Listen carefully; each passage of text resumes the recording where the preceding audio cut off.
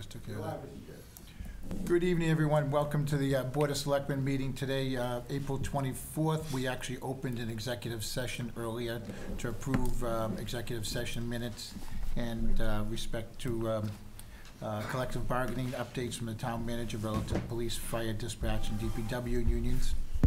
Because an open meeting may have had detrimental effects on the bargaining position of the board. We also discussed the strategies with contract negotiations with non-union personnel, and Norman Kamalo and Elaine Lazarus were present. So we'd now like to convene now an open session. First, I'd like to start by doing the Pledge of Allegiance, and I believe the Girl Scouts are going to lead us in the Pledge of Allegiance. Would you mind taking it over for us? I pledge allegiance to the flag of the United States of America and to the republic for which it stands, one nation, under God, indivisible, with liberty and justice for all. Thanks. Thank you, ladies. Wonderful job. That's great.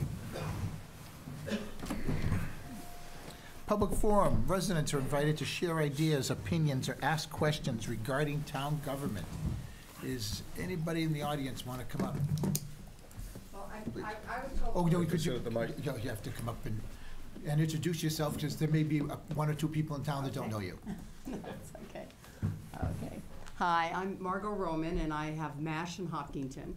And I've been here in Hopkinton for over 37 years and had the practice there since, been practicing the veterinary clinic since '82, but the building for quite a few years. But what I was, I was talking to the clerk's office, and I mentioned about this thing that's been bugging me forever, and I feel like maybe it's time for the town to do something about it. And it's basically the house, the EMC building that's been empty for 18 years, that's on South Street. And when I owned the corner lot there before I built my veterinary clinic, I bought that and tried to get zoning on it for the first few years that I lived in Hopkinton. And I didn't get zoning there because I was going to increase traffic on South Street, and that was before EMC came in. So when EMC came in, basically everything went their way, and they got everything they wanted. And I owned the corner house, and I felt like I never was happy where I am, and I love where I did, but it was a lot of fighting that went on to get that space. And then I approached EMC after the building, after they had the 7 houses there, and I approached them about buying us out and doing fair value for the houses, and they actually didn't do that, which was very hurtful to me, both financially and everything. That's water under the bridge. So after the building was completed, they never occupied it. It's been empty for 18 years. I approached them after about a year and a half and said, let's do something with this building really valuable. Let's try to find some reason to use this building and not leave it empty, because they tore my house down. It was supposed to be given to Habitat for Humanity. It never got given to Habitat for Humanity, so I felt like I lost money selling the house to them. I gave them the house, and then this property is still empty. So, I told them, what goes around comes around. You've got to do something good with this property. And anyway, it's still been empty. So every year I approached them with a project, the same project over and over again for about 6 years. And every time I went there, it was going to be filled the next 6 months. So I drive by there. I don't think it's been ever used except for parking for Marathon. And it's wasted space in our town that could be providing services for a lot of other reasons and things that we could do in the town. It's a tax write-off for I'm sure now for Dell and for EMC, but I still wanted something of purpose to be done. And so what I approached them 18 years ago was to make a university there and leave the sign. We are, as an integrative doctor, we're always looking for other ways to try to make the body stay healthier. And as we look at what is happening in our country, Whole Foods is all over the place. People are going to acupuncturists. People are getting massages. People are doing stuff, but a lot of the science of it is not really formed yet. So people have their theories and there's universities. There's nothing in Massachusetts or really on the East Coast that looks at the science behind energy medicine and what's involved in the ability of the brain to work properly and the gut-brain connection, which is what my practice does a lot of. We do a lot of microbiome restorative therapy. We do a lot of oxidative therapies. But there's no place to really study it in the United States. There's no place to do it. So why not take one of the highest quality of education in this area and leave the sign? If the sign could be there, Energy Medicine College, and use this to bring scientists together and do something that would help the well-being, the health. We have so much opiate overdosing.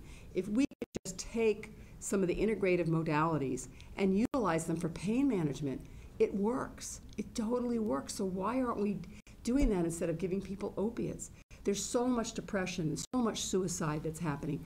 If we can do something to give people more mental health support, let's do it. So that's where I think if this is not the reason this building has stayed empty for so many years, why not use it for something in our town and allow us to benefit in a positive way versus just parking lot? Well, I think we can, we can ask Ms. Glasser and Mr. Kamal if they would approach Dell and see if they would do anything with it to help out the town. But then again, it is private property. They do own it, and they really are allowed to live in it or not, just like any of us. If we don't want to, if we want to stay at our summer house or our winter house, and we don't want to, as long as they keep it up and they pay their taxes, there's not much we can do other than ask them to be a good neighbor. I mean, I haven't asked Dell. I mean, I worked on EMC for, 6 or 7 years, and it was always the plan was going to be in 6 months. And, after 18 years, the building is already aged, but why couldn't it have been used for 18 years and given back to the community except for taxes? So. Well, the state police do use it for training their dogs. And they go in there. So I do know that it is used, because I've never drove by one time and I was concerned that there were a lot of police cars in front of there.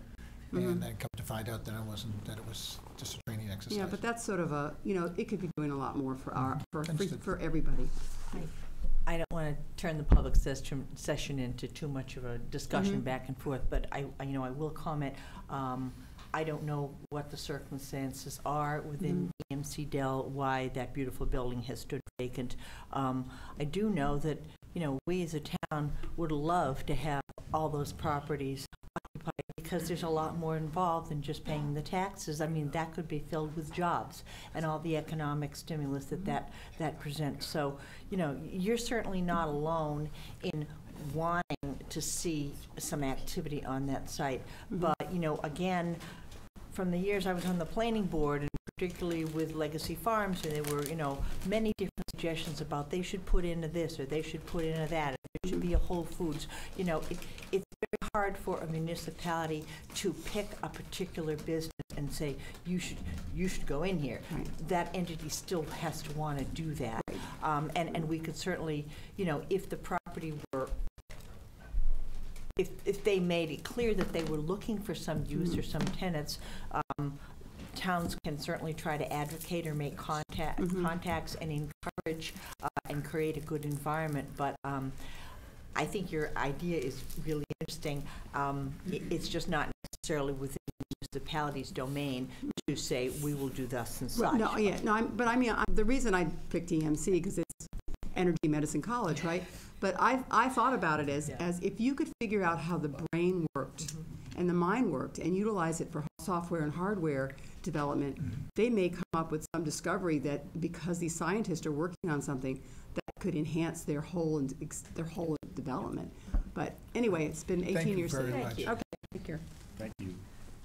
Figure out how the brain works. So, does anybody else want to come up? Oh, absolutely. Hello. And you are? I'm Jean Birchman. I am here tonight to talk to you about the Center School. I have been talking with John and Norman about our Farewell to Center School event, and we have planned it now for September 15th, which is the same day as Polyarts and Hopkinton Family Day. So we are working with both of those committees to make a really great day in Hopkinton, because we know so many people will come back for all of those events. So I was able to work with Norman. So as we started the planning, we realized that the school committee will not have control or custody of the center school in September. So we realized that we needed to ask the town if we could use the building and let people tour it. So John and with Norman, and Norman, I believe, said that, you know, he could make those arrangements for us to be able to have access to the building, but asked me just to stop in and let you all know that that's what we're planning. We have a great committee with people who have grown up in town, who have taught at the school, who are on Poly Arts, who are on Hopkins Family Day, who are, you know, representing the schools. So we're just going to have probably an open house and tours and an official turning over of the key from the school committee to the Board of Selectmen. So that's all. Just want to put it on your radar screen. You'll receive a much more formal invitation in the months to come. Cool. Awesome. Thank you very much. Thanks.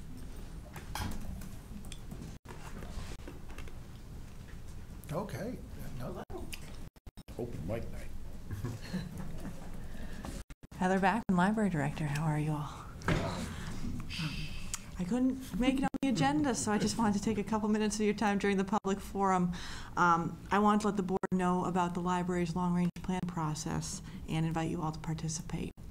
So our current strategic plan is expiring in June, and of course, a lot of that dealt with getting into the new building, getting ready for it. We have the new building. We have a lot of opportunities.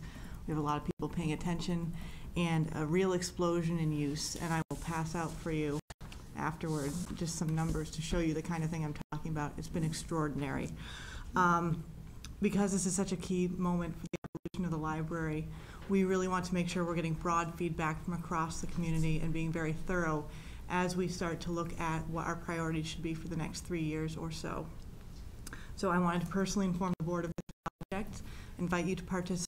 We will be doing a townwide survey available online and on paper, launching within the next couple of weeks. We'll also be doing a number of focus groups and interviews with residents from across the community and key community leaders. And our goal is to get thorough feedback about the town's aspirations for the library so that the staff and our trustees can set goals that are responsive to the community's unique needs. So I just want to make you aware. I hope that when that information comes out, we'll be putting it on our website, our social media, through the media in general. If you could take a few minutes to share your thoughts with us and your hopes, and talk to the people you know and encourage them to do the same, we'd be very grateful. And I'll probably be back here in the summer to tell you what it is we're planning to do and what we heard from the community. Thanks. And next time, just ask us and we'll put you on the agenda. Oh, yeah. I asked. You guys were a little busy tonight, and I was a little last minute. So I don't mind. But this is what I wanted to hand out to you very quickly. The front side is numbers, the back side is visuals. It's the same information, but this is our first 4 months open compared to the same time period right before we moved out the last 4 months in the building. And I've highlighted the roads where the use is double or more. And that's about half of our statistics. So it's been really quite something. Great, thank you very much. Thank you. Wish we had these numbers at work. Anybody else? Oh, excellent. And you, I too have reading I've seen you in material church for you before. dudes up there. I dare you to ask him who he is. What's that? I said I dare him to ask you who you are. Oh, Joe Regan, yeah. Well, sometimes I forget, getting old here. Yeah. Before I hand this to you, let me ask you a couple of questions. How many miles of road do we have in this town to maintain? Don't be shy now, speak up. I would say more than 10. 117. 120, we have 110. This is John Westling. I asked him for some information on what the DPW does. I won't make you. Now, does that include the ones we may or may not accept at the annual That town I meeting? don't know. I mean, the dirt roads I just wanted that are to, a bear to plow, this is for discussion later, if you don't mind. I have something that we're gonna discuss right now. This is all relative, John might have told you. okay. Thank you, Joe. Thank you, Joe. This is all relative to trying to get a tree department going in this town, people. I guess I can sit down. Oh, I gotta give you these too, sorry. We desperately need one. Okay. I think after this storm, I'm sure you would agree that the contractors, Richie and I and JB, were all out trying to clean up the sides of the road. We thought we had it all done. I'm gonna keep one because I'm shy one. Just another one. Okay. And it was very frustrating trying to be out there, trying to work on roads that are this wide because of all the years, all the trees have grown back in. The trees are getting bigger and bigger. we've talked about this quite a while amongst ourselves. The DPW, John Westling agrees. We do need a distinct department dedicated to doing trees, okay? The big trees that are over the wires, we have Eversource in town. If you've seen all the blue marks, they are doing those for us at no charge. And those are dead, hazardous trees, not gonna cost us a thing. What do we need to do with responsibilities of a tree department and why the town desperately needs one? Removal of dead, dying, and structurally compromised trees. People don't quite understand. The dead and the dying is pretty obvious. Structurally compromised, a tree, we have health and we have structure. The tree can be healthy, green, beautiful. You go around the backside and it's about 10% live tissue. The rest of it is rotten inside. Structurally compromised. These are the ones that come down. Cutting back the growth along the edge of the road. Our DPW guys are busy. If you read those later, you'll see all the responsibilities. This is what a tree department can do. All these small trees that are coming in and growing. You should have been out during that storm. If you anybody go out and see how impossible it was to travel? You had to plow those roads and see how impossible it was. I got $1,500 of damage to my truck between a tree that was leaning too far and a busted mirror on the other side. Not a happy camper, but that's a story for another time. Clear line of sight of intersections. You know what it's like to come upon the intersections, and the growth this year is gonna be brutal. We got a lot of water, we're waiting for some warm weather. You gotta creep out. You should be able to see far enough down the lines of sight to be able to pull out without getting T-boned. Maintaining a minimum height. I knew it was somewhere around there, 16 feet over the public way, people. Limbs. 6 feet in some of these roads. I mean, a pickup truck is hitting them. What are people doing? If you go for your walk, if you go jogging, you're on your bike, you're getting closer to the middle of the road because of all this brush that's growing out. The cars are getting closer to the middle of the road because we haven't cut. And these saplings at one time are now bigger than 3 inches. And our bylaws read here, public hearing. Unless the tree warden deems they're a hindrance to travel, then you don't need the hearing. Chapter 87, paragraph 5. Know it very well. Grinding the stumps in the public way would hinder traffic. We have a grinder. I bought one. I was tree warden. And snow removal operations. Maintaining clearance growth under communication cables. Why is that important? The DPW people are not allowed to touch anything that's in contact with wires, even if it's a communication cable, and rightfully so. You're not gonna get electrocuted, the communication cable, but 2 sections down, there could be a live wire on those cables. And a DPW guy standing in the water and he reaches up to make a cut, guess where that electricity goes? Right to ground, and unfortunately he's in the way to go to ground. Tree people, tree department, arborists are educated in the ways of electrical hazards, EHAP, electrical hazard awareness programs. In-house response to emergency calls. We had 2 this afternoon, one of Philip Shalosky. Called, he said, Joe, we got 2 hangars. They're gonna pop up, we got a lot of hangars around this town. We drop what we're doing, we answered that call, it was 1 hour worth of work. If I decide to bill it, I don't know if I will or not, it's gonna be a 4-hour minimum, I probably won't. I don't bill a lot of those things. It's still my town. And I know I'm not a townie, Brandon, I understand that. You're working on it. We're working on it, well, we're an almost townie anyway. You're getting there. Planting appropriate trees in the correct spot. I cannot tell you how many of the trees that have been planted in these subdivisions are now encroaching. John, you and Brian, you come out to Cowler Road, there's a sidewalk there. When's the last time you saw the sidewalk? Everything is grown right over the end of DeCowler Road on West Main. These are all gotta be cut back, and some of that is landscaping that had been put in years ago. It's not wild trees. People are gonna be upset. These have gotta be cleared. Where to begin? That's why I'm here to ask you. Where do we start? The Board of Selectmen could, hopefully, appoint a committee to present a plan for organizing a tree department, which would include personnel.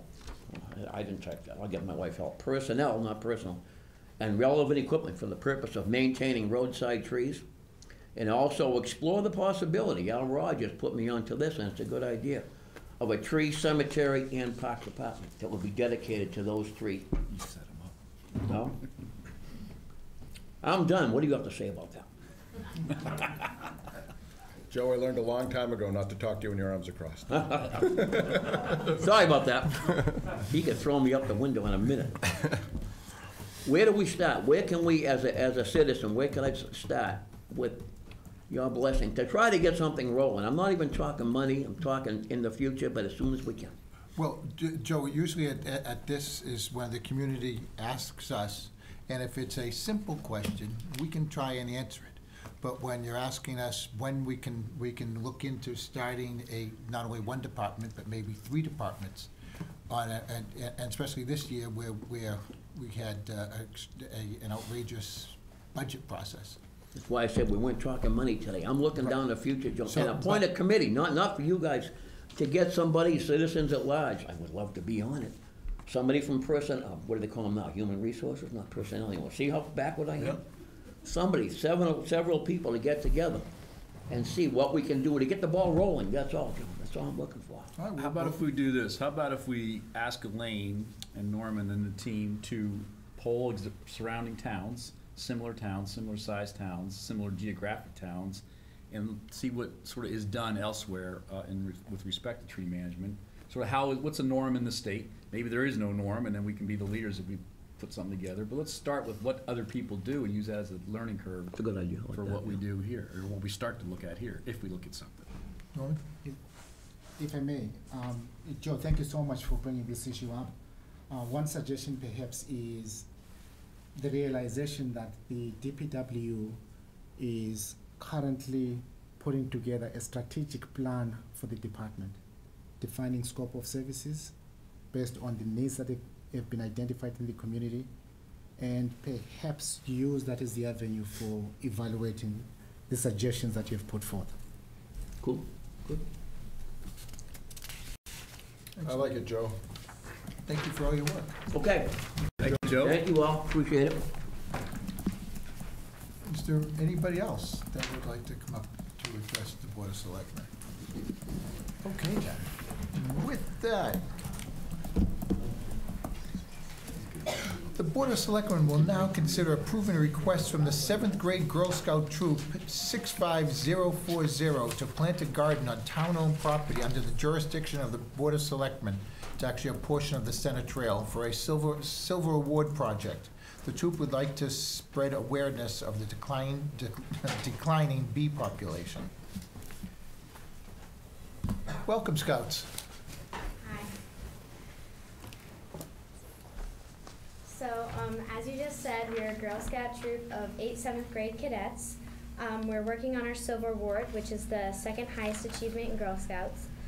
For our Silver Award, we would like to spread awareness of the declining bee population and the reasons that it is happening. As part of this awareness, we would like to start a community bee garden on the Center Trail with plants that are good for bees. We have met with Jane Moran, chairperson of the Upper Charles Trail Committee, and we picked out a location. It's right here. Hopefully you can see it better there. And our area that we picked out is at the end of the Center Trail, near the Respite Center parking lot. The area is approximately 10 feet by 15 feet. Our troop will clear the site of any leaves or other debris and cutting a single tree that is less than 2 feet tall and add 2 to 6 inches of loam, plant bee-friendly flowers, and use field stones as border. We have contacted and consulted the Upper Charles Trail Committee and the Garden Club for assistance, and will soon be contacting the Respite Center for getting permission to use the parking lot. We will also be writing to neighbors to let them know about our proposed project. We would like to begin working on this project on the first weekend of May 2018.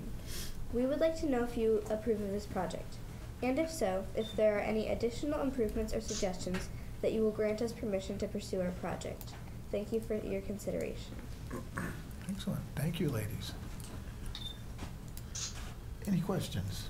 Mr. Chair, the way the young lady pointed that picture at the camera was fascinating Absolutely. and very well done. I wouldn't have thought to do that. So you got the whole town to see it, which is great. I think it's an excellent idea, and I applaud your initiative, ladies. And I don't know if we can vote it this evening because it wasn't on the agenda per se, but I can't see why we wouldn't do it. Oh, is it on the agenda? I thought we were still in public comment. No, we love public comment. Okay, it is on the agenda, never mind. It is. So, with that, I'd be inclined to find some kind of motion to get. Okay, let's get Scouts through the going. questions, and then here's the, there's your motion, when you want to do it. Mr. Tinson. Well, welcome, ladies, and thank you very much for your suggestion. I think it's wonderful to see the next generation of people from Hopkinton get involved in charity work and giving back. I think it's a great idea, and it's a wonderful location. So you have my backing on this 100%. Thank you very much. Thank you. I have two questions. Have you identified what varieties are going to be bee-friendly, or is the garden club going to be making those suggestions? And if you know, I'd be curious as to what some of those plants are for my own garden. So yes, we met with a couple people from the garden club. We used the internet and we read books.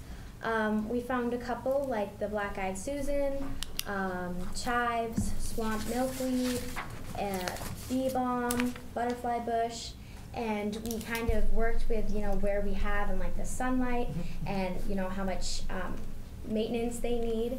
And we met with the people from the garden club, and they said they're gonna donate theirs, so it's all donations. So That's great. And my other question, and maybe a suggestion, is gardens need maintenance. Those weeds come in pretty fast, and I'm assuming you ladies will eventually grow up and move on. We hope that garden's going to be there for a long time, so I wondered if you had given any thought to ongoing maintenance for it. And I had a thought that with the respite center being right across the street, it might be a nice thing if they would be willing to partner with you as an ongoing thing to help keep that. Have you looked at maintenance at all and had any thoughts on that? So actually the respite center was one of our ideas, and also we could pass it on to another troop. Mm-hmm. Great, great, excellent. Mr. Starr. This is a great idea. I think that, over the last couple of decades especially, the general public has become more and more aware of bees as an indicator of the health of the environment, as well as a partial provider of the health of the environment. So this is fantastic. I think you guys have done a lot of research on this. Your presentation was fantastic. One question I have for you is, well, maybe two. Do you anticipate attracting certain types of bees?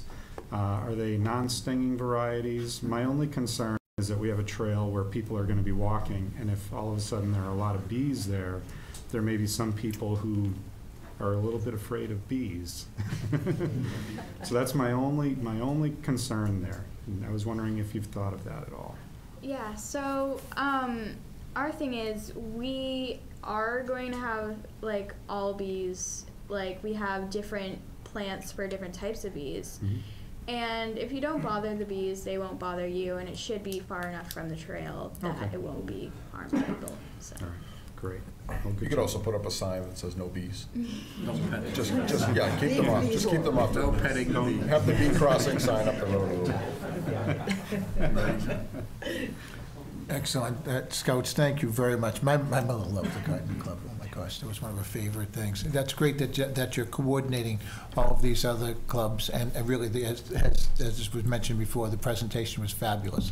And you girls really know your stuff, and we're looking forward to having this. So with that, Mr. Chair, I move that the Board of Selectmen approve the request of Girl Scout Troop 65040 to plant a garden on town-owned property under the jurisdiction of the Board of Selectmen as described this evening. Second. Any further discussion? Hearing none. All those in favor? Aye. Any opposed? Any abstentions? Motion passes. Congratulations. Thanks, guys, girls. Thanks for coming. Ladies. Good luck.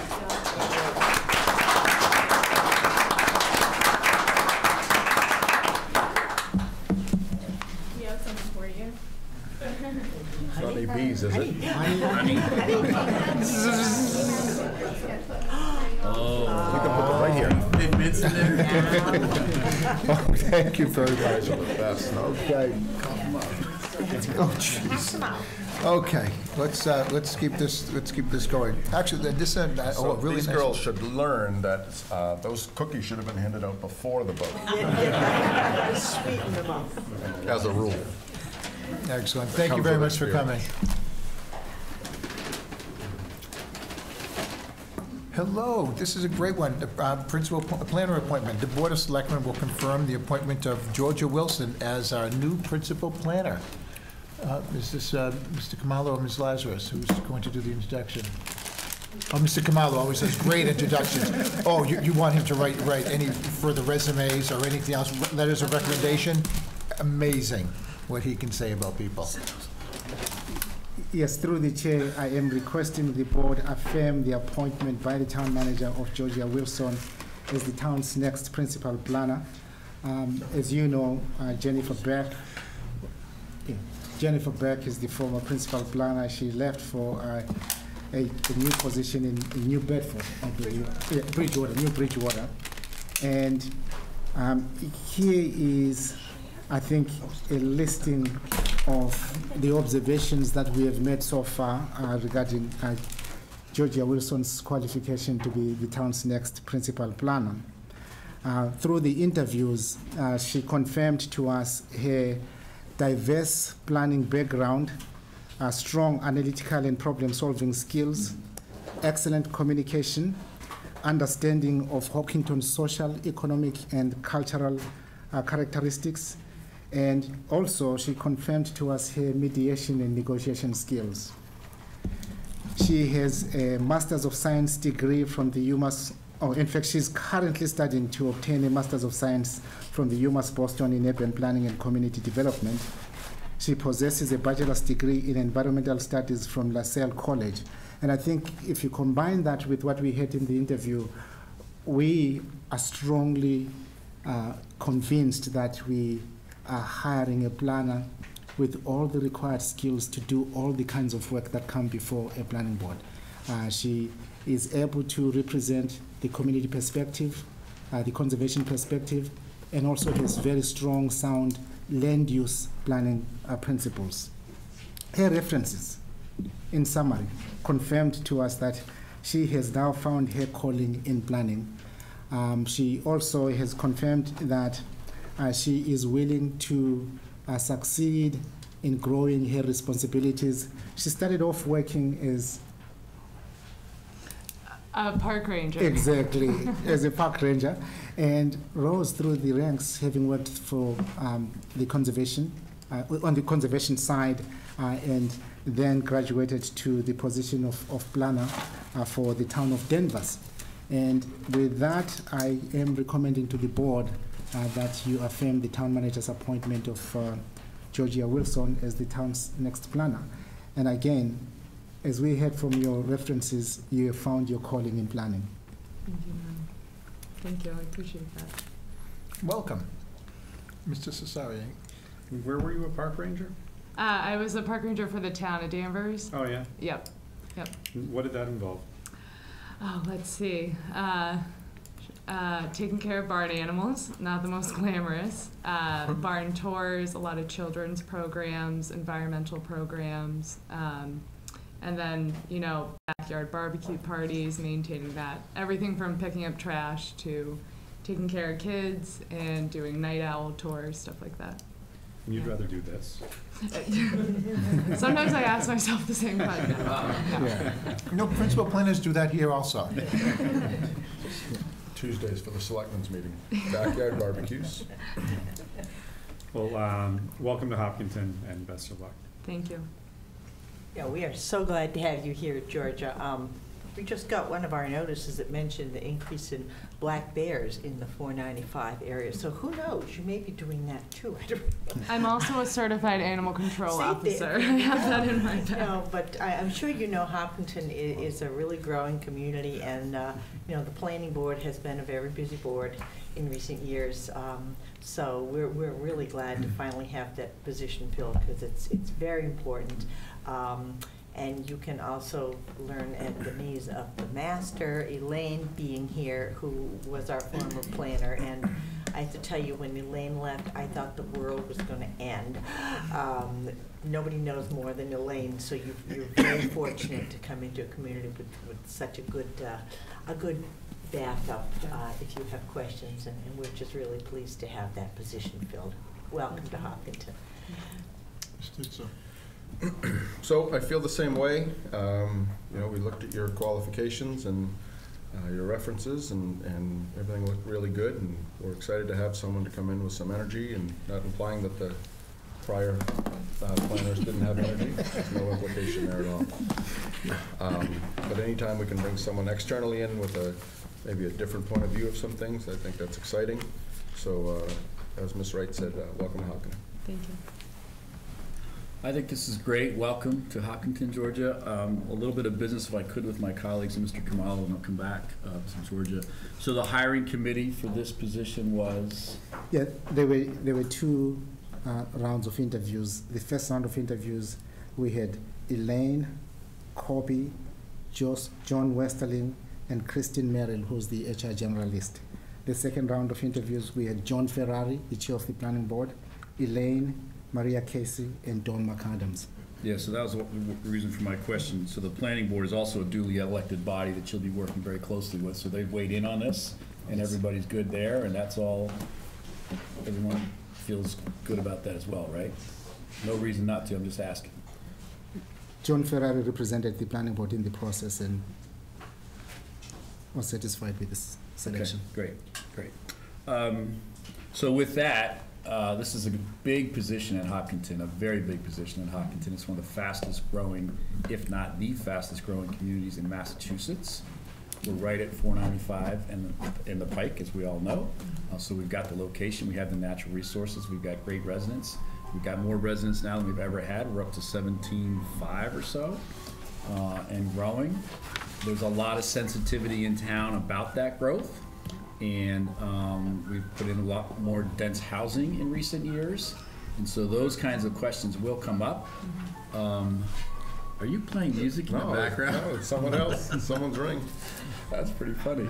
Is that like the Jeopardy thing? Anyway, my point, Georgia, is you're stepping into a really big job, a really important job, and I think you've got an excellent background for this, and you're going to do very, very well once we get this going. And we turn this music off.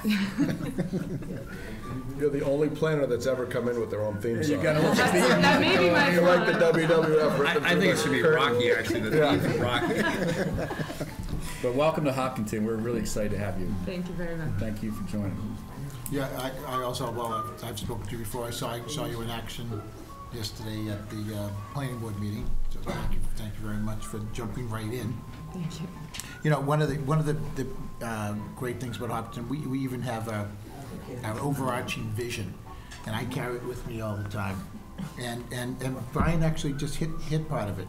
You know, Hopkinton's a vibrant, welcoming community, centrally located in New England, nestled 26.2 miles west of Boston.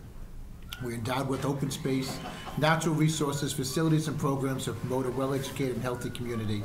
We're respectful of our past, engaged in our present, and actively preparing for our future. And as Brian said, you know, it's a really important position, and you come very well qualified and very well respected. And so thank you very much for joining us, and we look forward to working with you. Thank you. I appreciate the opportunity. Thank you very much, George. This is great. We're sorry about this distraction of this music, but it's just a little I just want to know where it's coming from, too. But anyway, so thank you. So just in case it's your phone, I'll let you get up and check. Okay, who's going to claim that ringtone? No one's going in that direction. I'm off the hook. No. That is It's a delicious. long ringtone,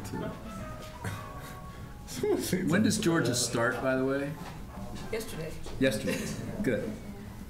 Excellent. Okay, it stopped. Have them call back, would you?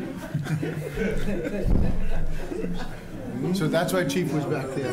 So is that the Chief's phone?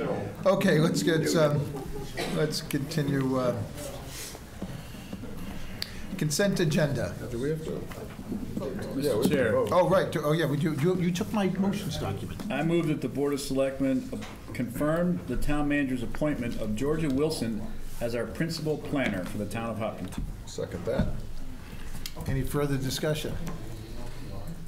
Hearing none. All those in favor? Aye. Any opposed? Any abstentions? Welcome to Hopkinton.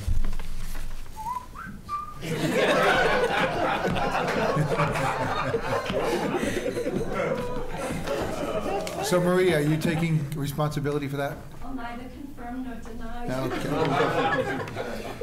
Okay. Whose was it? Maria's. Maria, that is the most happy ringtone I've ever heard, so good for you.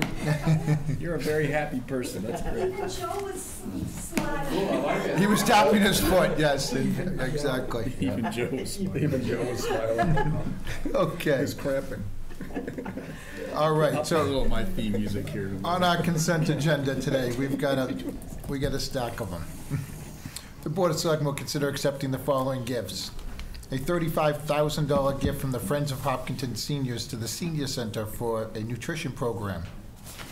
Salaries of $25,000 and a wellness program for $10,000. A parade permit from Hallie Freckert on behalf of the girls on the Run Greater Boston for a celebratory 5K road race event starting ending at the Hopkinton High School from 10 a.m. to 12 noon on Saturday, June 9th. From Michael Whalen, sir, on behalf of the Veterans Celebration Committee for, my favorite one, the Veterans Day, Memorial Day ceremonies to be held Monday, May 29th, beginning at Evergreen Cemetery in Woodville at 9:45 a.m. The parade portion of the ceremonies will begin at 11:25 a.m. at Mount St. Auburn Street and conclude at the Town Common at 12 noon. Number 5, the Board of Selectmen consider accepting the resignation of Keisha Vaughn and Heather Strother for the Hopkton Youth Commission and thank them for their service. And the Board of Selectmen consider appointing John Sheldon McNeil to the Veterans Celebration Committee to a term to expire June 30th, 2018. Anybody want to break out any of those? Did you include the minutes, which were the first item? Yeah, well, I'm sorry, I passed on that one. Yes, the minutes was the first one. It was the page broke right there. Mr. Chair, Yes. is Mr. McNeil here this evening? He is right Yeah, I'd there. like to break that out, please. Yeah, I'd like to break out 3 subsection B, Bravo. 3B. Oh, Veterans okay. Celebration. Yeah. Okay, I would like to break out 3A, the girls on the run. okay. So with that, that would be 1, 2, 5, and 1, 2, and 5. So moved. Second. Any further discussion? All those in favor? Aye. Any opposed, any abstentions? Those 3 carry. Okay, so number 3A. I think that was That's right. you. That's you. Yeah. Is there someone here for Girls on the Run? There's not. Okay. Well, I will just state a couple questions because most of the documents say Saturday, June 9th, but in the materials that were sent, their flyer says June 3rd, which is a Sunday. So I want to make sure that we're approving the correct date. Flyers was dated like 2017. Oh, you think it's an old one? Yeah. So we are quite sure, Mr. Kamalu, that their application is for Saturday, June 9th. That is June 3, 2017. So it's an Yes. old one. That was Yeah. just their example then. Okay. I know the other question I had on it, and I don't know if anybody here knows the answer, because they showed the route and there was discussion of road closures, and it was not clear to me whether up at the center of town they were going to run down Main Street or they were going to use Marathon Way. That would make a difference. Marathon Way wouldn't interfere with traffic, Main Street would, but we don't, there's no one here to answer that.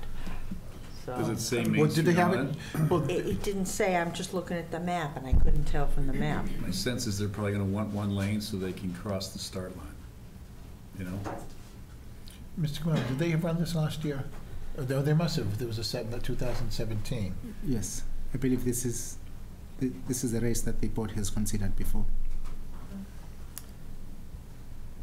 Well, I mean, So you probably asked number these one, questions last year. no, I don't remember this. Number one, I'm sorry that there's no one here representing the group. And number two, I noticed comments from the fire chief requesting that next time there be more time to evaluate this. And I don't know whether we should be setting a deadline, a deadline date for parade applications. Well, we did, no, we but- we asked for 30 days. And so Well- there's 30 days. We can actually want to discuss this on the next meeting, Monday? or Yeah, something? I would only add that the board should consider, Hopkinton, I understand that, we're a running town, but there's also a parade permit for the following Saturday in that same area with road closures. And that's the Timlin race that's been going on for several years now.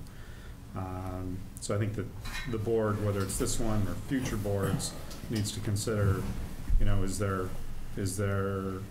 some frequency that's acceptable and another frequency for these races that's not, when it deals with road closures.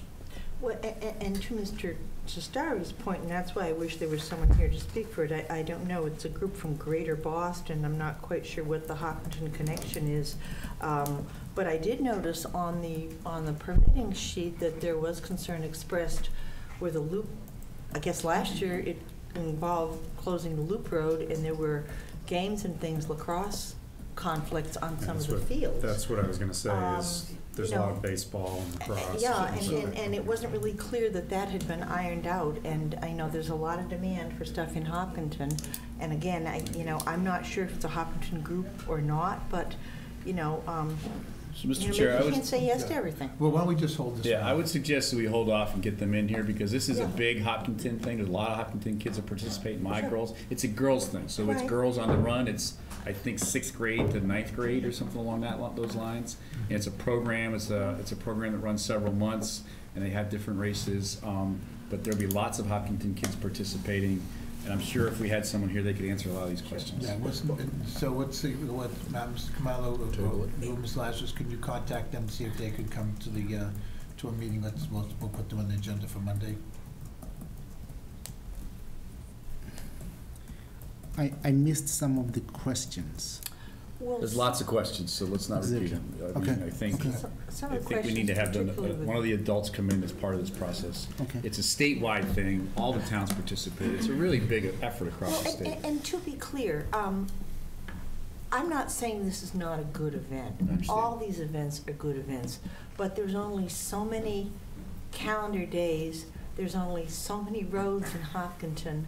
We get a lot of these requests, and, for instance, when the fields are saying there's gonna be conflicts with the loop road being closed and games going on, you have to coordinate all that, and maybe you just don't have, maybe they need to move the times around or whatever.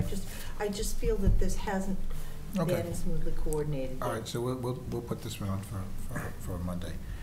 Okay, 3B. That's done. So this is one of the events I like to attend every year, whether I'm a selectman or not. And when you go to this event each and every year, it's a very moving and very meaningful event.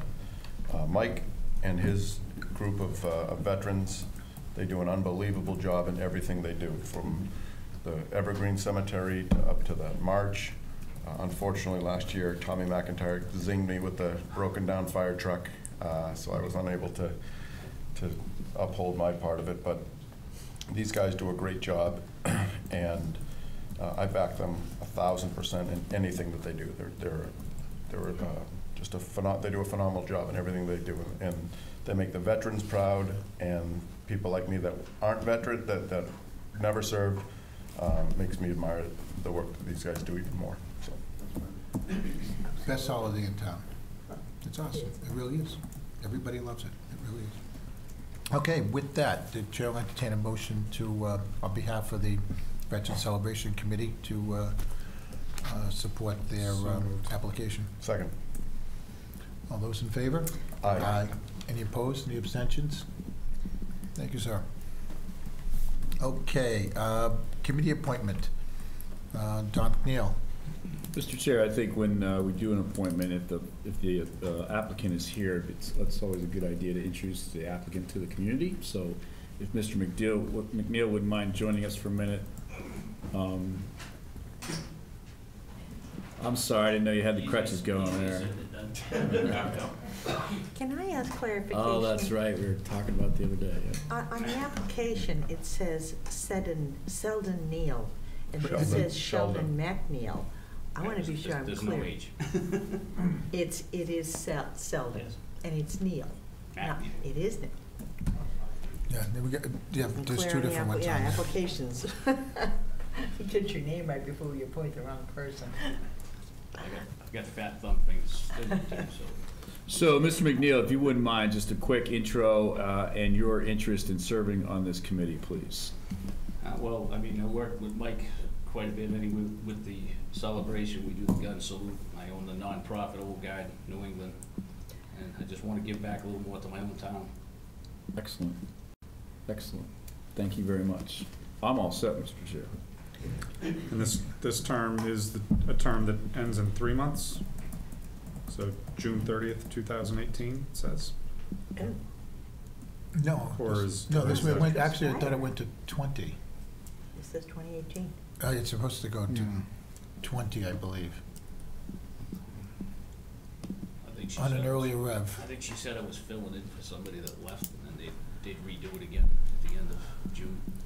So when we do the reappointments, yeah, that makes sense. Yeah. Yeah, I just You'd wanna be make right sure there we're for the clear next on what it is. term, too. Oh, so you have to come next month to another meeting. No. Get enough time to print signs and put them out that you're running. Just hop down, hop right over. I recognized him instantly. Mr. Chair, I move that the board vote to approve the appointment of Selden McNeil to the Veterans Celebration Committee for a term to expire June 30th, 2018. Second. Any further discussion? All those in favor? Aye. Any opposed, any abstentions? Welcome, thanks for stepping up. Thank you. Thanks, so to speak. Okay. Next up, is this a public hearing that what I didn't open on time? No. Okay, just making sure. Cool. Board of Selectmen will consider approving the new Class 2 automobile dealer's license for John Incardone. Incardone, on behalf of Main Street Service Center, 96 Main Street. Proof of bond has been provided. I think it went through ZBA already. I think that we're just granting the license today. Mr. Chair, point of order. I have my car serviced by John. I pay him, he doesn't pay me for that work. I don't have any financial interest in his business whatsoever. I don't intend to step out for this discussion unless the board would prefer I do. I'll make the same clarification for myself. And I get stickers there too, so. And so do I. So I think we're all set. I've never met him. So I just wanted on the record that I'm not recusing intentionally. Yes, exactly. Good. Okay. It's tough on stickers, though. All right, do you want to come up? He's supposed to be. How you doing, John? Good, how are you? Good, thanks. So, any questions? Mr. Kamal, do you want to take us through this one? Yes, through the chair, and thank you for coming in. Thank you. This is a business that has been in town for many, many years. And this application has gone through the Zoning Board of Appeals, received approval, and is coming before the board as is required by our town bylaw. In the past, when the board has considered these applications, I think the most recent was at the corner of Cedar and Main Street. The board's position was to support the application. So we had a similar request in town 3 or 4 years ago for the gas station at the corner of Grove and Main Street. Cedar and Main. Cedar and Main, sorry. And I always get confused. And there was some concern at that time about, how that would play out and what it would look like and, what would the activity be like and everything. And while I see, I think it was 1 or 2, maybe 3 cars in that application, I think that has gone extremely well. I haven't seen any issues with it at all. And I think it's a nice little added kind of feature for the town for folks driving around and needing to get another car. So I know there was concern about it then. I haven't heard anything since about that idea or concept. And the way John runs his business, I would have no issue at all doing a license with him as well. So there's probably no one on the board that's known Mr. Incadoni longer than I have. John has been in town for a long time. He managed to stay in business for a long time under a very difficult landlord. I can say that with no hesitation, as he was my uncle. But when you walk into John's business in Main Street, as soon as you walk in, you look and you see 30 years worth of Little League sponsorships and all these other things that he's done. He's been a pillar in the community. He's been a great guy. Never hear anybody say anything bad. I personally have never heard a bad word said about his business. I support this guy 1,000%, and as long as everything is up to snuff zoning wise and things like that, is 1,000% my support on this. So he only needs 100. Okay. This is the story. Leave the wit to me. I supported this until I heard Mr. Tedstone did. No, I'm not sure. No, I've been bringing my cars to John since I moved to town too. And, great guy, upstanding guy. Like Mr. Tedstone said, you can go in, you can see his commitment to the community, whether it's there or going to the fields themselves and seeing the name on the back of the kids. I don't hesitate to recommend that people go to John. I know that he's not going to do something that's going to become an eyesore in town, and you can tell that by the way he keeps his property now, both inside and out. And you know, I love doing business with John, and I support him. Thank you. That's right. Oh, John has rescued me many times, and you know, he's been a wonderful business for the community. And you know, as Brendan said, you go in, not only do you see the Little League, but the building is spotless, the grounds are perfectly maintained, and I don't have any question that he's going to run a first-class operation and will not, you know, have anything but a well cared for site. I want to ask John just one question, just out of curiosity with the ZBA. I can't argue with the ZBA, but what is their thinking behind no weekend sales? Because I would have thought that that's often when people who are working have time to go and look at a vehicle. But is that standard, or I mean, you know, we can't do anything about it. I'm just curious. No, they base that on my regular business hours.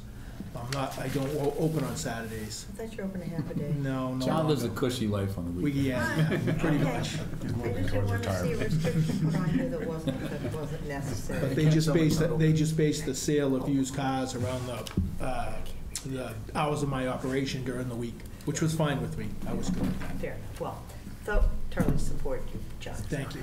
My only question is, you've got a good business. Why do you want to become a used car salesman? No, I'm just joking. I didn't want to answer That's just all. He's too good a guy I'm sorry. to be a used car salesman. Okay, you've got my. I have a question before I offer this motion. Has that part come in yet that we have on order, do you know? Yes, it has. All right, thank you. I'm happy to make a motion.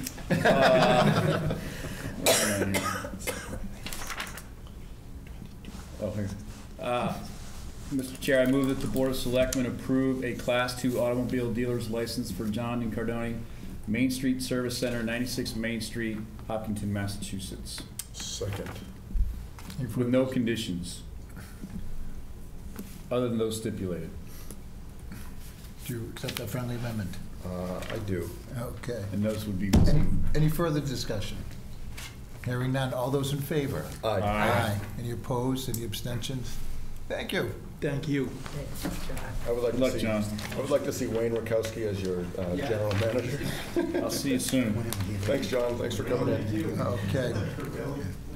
We're putting off the joint meeting until our next meeting. So we are now jumping up to the audit report. Mr. Chair, I'm sorry, we're putting off which? We're putting off number 7 to our next meeting, when we can have. And when is our next meeting, so everybody can be aware of this? It's next Monday. We have to double check to see the time. And have our colleagues been notified that we're going to be meeting on Monday? Not yet, because we just got word that we were going to add them to our other meeting. So I think it's important we get the notification to the planning board members that we're going to be meeting on Monday for the appointment. Thank you. Monday, April 30th. Correct? Yes. Is it April 30th? Not Yes. Monday, not Monday, May 6th. Monday, No. April 30th. So next Monday, we have another meeting. Yes, this Monday. Who's got that ball? Is that Mr. Kamalo? To make sure the planning board is notified? Elaine will do that. Okay, thank you. That'll have to be posted, what, by Thursday? Yes. So that needs to be posted by, yeah. Yeah, and then we're also adding the race to that one. And What then time? Yes. No.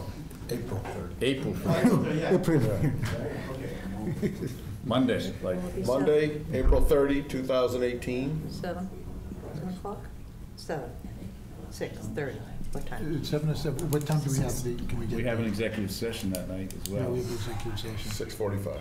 Yeah, so we'll get notice of, in plenty of time. We just have to double check when we can have the studio or the other room. Okay, Mr. Kamalo, number 8. Yes, with the chair's permission, may I invite Terenzio Volpicelli of Roselli Clark and Associates. And also, I want to draw your attention to your emails, if you don't mind putting up your emails.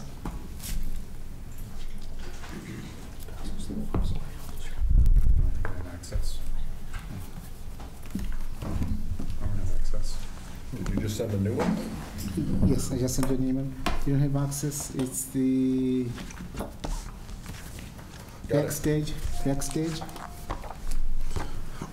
Don't give the password out over there. Thank you. Do you have it, Todd?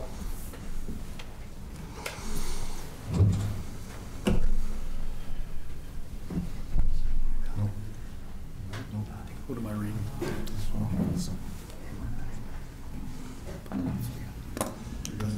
I don't have a smartphone, so I don't. Where's that sheet? I think we should do it with the wireless on this. Report about the audit, right? Yes. I don't know how to do Anything in the audit concern? You got it? Your wireless? Talking about. Yeah. I'm sorry. John.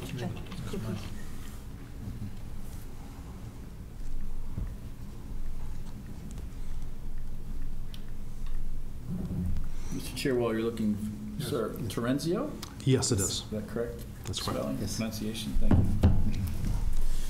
Welcome. Thank you very much. Yeah. And in fact, also, I think it needs to be said that we felt it was important to introduce Terenzio to the board and to the community, since this is his first year working as an auditor for the town, having replaced a long-term auditor for the town. Secondly, I also thought it was important that we at least bring visibility to the town's finances. We haven't done this in many years. In fact, what we have done in the past is to simply include the financial statements in the town's annual report. As you know, my desire has been to at least have the finance director engage the board regularly on financial issues, and I think this is the first step towards that. I also found Mr. Terenzio's management letter very enlightening in terms of pointing to some of the things that we need to do to improve our systems, and for that reason I thought he should come and have a conversation with the board. Excellent. Ladies and gentlemen of the board, Town Manager Kamalo, ladies and gentlemen, my name is Terenzio Volpicelli. I represent the firm of Roselli, Clark and Associates, certified public accountants. We're located out of Woburn, Massachusetts. We were engaged to perform a financial statement audit of the town's financial statements for the year ended June 30th, 2017, for which a copy, unfortunately, was just sent to you. I'm sorry, it must have been a miscommunication. Probably should have had that several days ago. But nevertheless, you now have a copy of the 2017 audited financial statements. I'm going to bore you for one moment with what we refer to as required communications. I have certain professional standards that require that I communicate this information to you, so I will do it as abbreviated as possible. We perform our audit in accordance with generally accepted auditing standards of the United States of America, government auditing standards, uniform guidance, as well as just our own professional judgment. We have issued our financial statements. They're dated January 26, 2018. We've also issued a letter to management dated that same date, for which there were no significant weaknesses or material weaknesses in the management letter. It's important to note that management is responsible for the selection and use of the accounting policies used by the town. The significant accounting policies are described in Note 1 to the financial statements. There were no new accounting standards implemented in 2017 that had a material impact to your financial statements. Next year, so this current fiscal year that we're in, we'll have some significant accounting pronouncements that will be impacting the town, most notably OPEB, which I'm sure you've had many discussions about. This is the year we bring on board the full OPEB liability based on your actuarial valuation. So that will have a significant impact on the town's financial statements. Is that a state regulation that we bring that on board? That's an accounting pronouncement that's being rolled out through the entire country. Through the country, yeah. For OPEB in particular? Yeah, there's really no pronouncements by the state with respects to OPEB. The most significant accounting estimates involved in the town are the OPEB obligation that's currently stated, as well as your net pension liability, both of which are determined actuarially.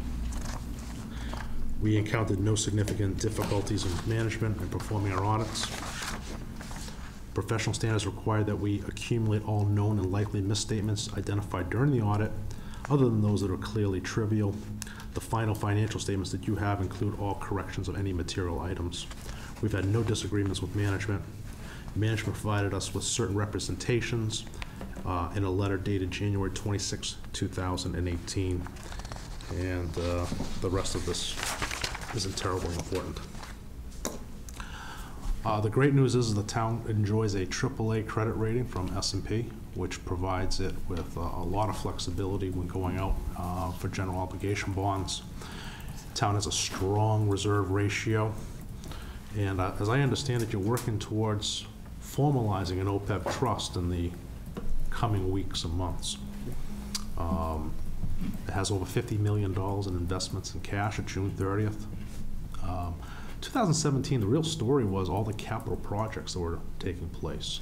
You were finalizing your library, finalizing a DPW expansion, and breaking ground on a early elementary education school, to which the town borrowed significant amounts of money. And again, having the AAA rating affords the town some of the best rates in the country. Once again, we've had no significant deficiencies or material weaknesses that we noted. And throughout the course of this audit, every first-year audit, we learn a lot about each other. And it was a pleasure working with the team out here. So I know you folks have just seen the audit report. My apologies for that. Again, probably first-year miscommunication there. Probably should have been sent out several days ago. It's just a star of yours, like these questions. You can start at the other end for once. So I sit on the Compliance Audit and Risk Committee at Framingham State University as a member of the trustees there as well. And while it's a different firm, I'm very familiar with sort of this public entity audit process. And if you found no findings, that's a good thing. So I'm good. Thank you. Mr. Tedstone. I do not sit on any type of board like that, but I echo Mr. Herr's sentiment that if you're looking and you're not finding it, then we're seem to be doing all right. I was an auditor in a last life, and you know how you can be nitpicky. So I'm glad that you didn't find anything. I think that's right. You know a lot more about this than I do. And that's what we brought you in for. So you know, if your report is good, then I'm good with it. I don't have any questions I can pose at this time. I'll be honest, I just like the fact that we're actually having somebody come in front of us and give this presentation. I've been on the board for 9 years, and this is the first time we've done this, so I appreciate that. I appreciate this process, Mr. Kamalo. I don't think there's any question that the board trusts the integrity and the actions of the people who work for Town Hall. But it's always nice, well, of course, obligatory for us to, get some outside counsel on that as well, just to verify. So. And again, I think I've distributed my business card to anybody, so if you have any questions, feel free to reach out to me. Yeah, my chest just starts getting tight when we start talking about all those projects, though, every year. Hang on. Yeah. Rest easy, Holmes. Just to be clear, though, the town has been doing audits each year forever. Mm-hmm. We just haven't had the presentation and a formal no findings. Thank you for your time tonight. Right. Which I think is, to your point, an excellent idea. And sort of it's the culmination of all your hard work, but it also lets the town know we're doing it. We've been doing it for a long time, and it's good to know we're and it's not Mr. Kamalo saying, yeah, they were here and they said everything was good. Yeah. Trust me. Trust me. But once again, folks, there were no significant weaknesses, no material weaknesses involved. Significant deficiencies and no material weaknesses. There were a number of items we brought up to management that are just normal in the course of an audit. Understood. Yeah, this is great. Yeah, this is, as Mr. Herr was saying, we do this every single year, but we don't have. I want all the townspeople to understand that here's we got our grade, and we got a passing grade by an independent auditor, and it's we're looking great. It's it's a testament to the people that work in Town Hall, that everybody is doing their job well, and that their money is being taken care of, the work is being taken care of. So really, thank you very much for doing a thorough audit, and Mr. Kamalo, good job, Ms. Lazarus, good job. Thank you for keeping us all on track at Town Hall. Through the chair, perhaps one question from Mr. Terenzio is the introduction of new regulations or accounting regulations for OPEB. Plain and simple, what might this mean for communities? The current accounting pronouncement is what's referred to as GASB 45. And GASB 45 started at a certain point in time, 2008. And essentially, the actuaries would say you would have been required to contribute X dollars towards your OPEB, which is essentially other post-employment benefits. So the biggest portion being retiree health care. If your actual out-of-pocket expenses was Y, and that was $500,000 less, you had a $500,000 obligation. The next year, if it was the exact same formula, you would have $1 million obligation. Starting in fiscal 18, there's a new way of measuring this, and it's to take a look at what the total unfunded liability is in a substantially similar way as we look at pensions today. As a result, and if you bear with me for one moment, there would be a significant impact to your bottom line on your full accrual accounting financial statements. And that amount, pardon me, could be approximately $16 million difference to the negative. It doesn't change your financial position on a statutory level, and has absolutely nothing to do with the statutory side of things. When we take a look at our financial statements under GAAP for municipalities has a number of components. One component is full accrual. We're bringing everything on the books, our debt, our capital assets, our compensated absences, the amounts we owe for vacation, and these long-term liabilities, which is significantly different than statutory, which is what you're running your business on. So to make, hopefully I've answered your question that on a full accrual basis, it will be approximately a $16 million hit to your net position opening the year. So- And again, that could change depending on the final actuarial calculations. Any indication whether that might affect the town's official credit rating? Well, the fact that the town is putting money aside right now is very helpful. There isn't a municipality in the state, well, actually, I apologize, there's a couple very small ones who are significantly funded simply due to size. They had a cash windfall and they decided to put in $1 million into a fund, and that's 85% of their obligation because they're small communities. Most larger communities or communities of this size are really just starting this process. One would expect that at some point in time, when your pension system has become fully funded, that perhaps this board makes a decision that the windfall that we have from that might roll into this plan. And credit rating agencies like S&P are going to want to know, what is your funding policy? Where does the board stand on how they're going to attack this matter? And again, I understand that you folks are going to be taking the first steps to this towards actually forming an OPEB trust. And through June 30th of 17, you put aside $1.5 million, which is a sizable amount of money for a community of this size. So I think that, getting to your question, credit rating agencies are going to look favorably to you because you are taking these steps. There are large communities that just don't have the resources and they're not doing anything about it. But you folks are certainly demonstrating that you are taking those steps. Yeah, we had a couple members of the board that years ago decided to take that on and did a good job with that. No, Benjamin told us we were going to do it. Yeah, no. That's true. I wasn't going to go there, but yes, Ben really did work hard at that. Christie did a great job with it. Yep, he did. Thank you, Ben.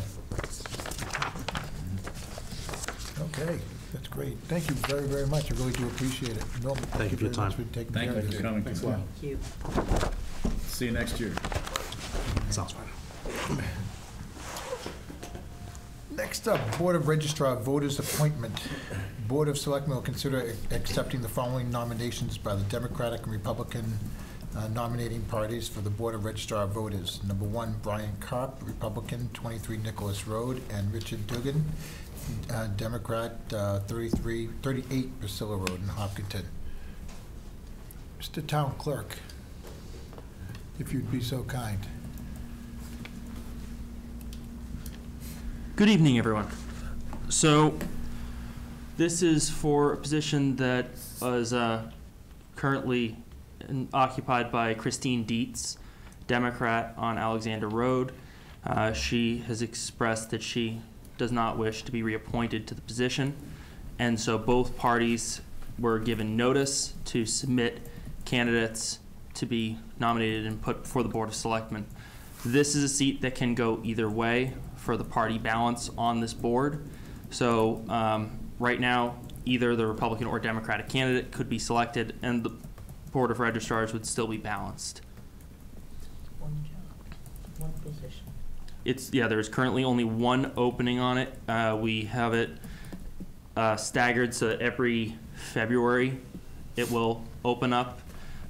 So this position became available February 1st of 2018, and then it was advertised. It took a little while, a little bit of prodding to get the nominees available, but we then got a few people put in. It was just these two candidates who expressed interest, and they were nominated by the political town committees here.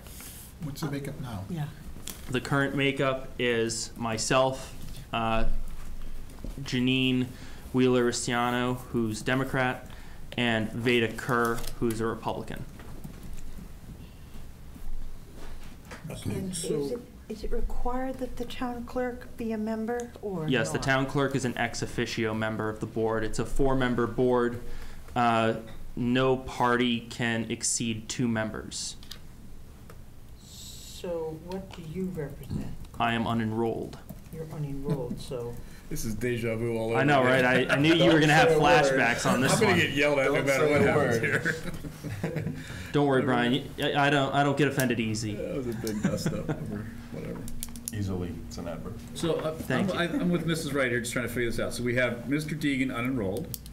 We have, who else? We have Veda Kerr as a Republican. Veda is a Republican, yeah. We have Janine Wheeler-Restino as a Democrat.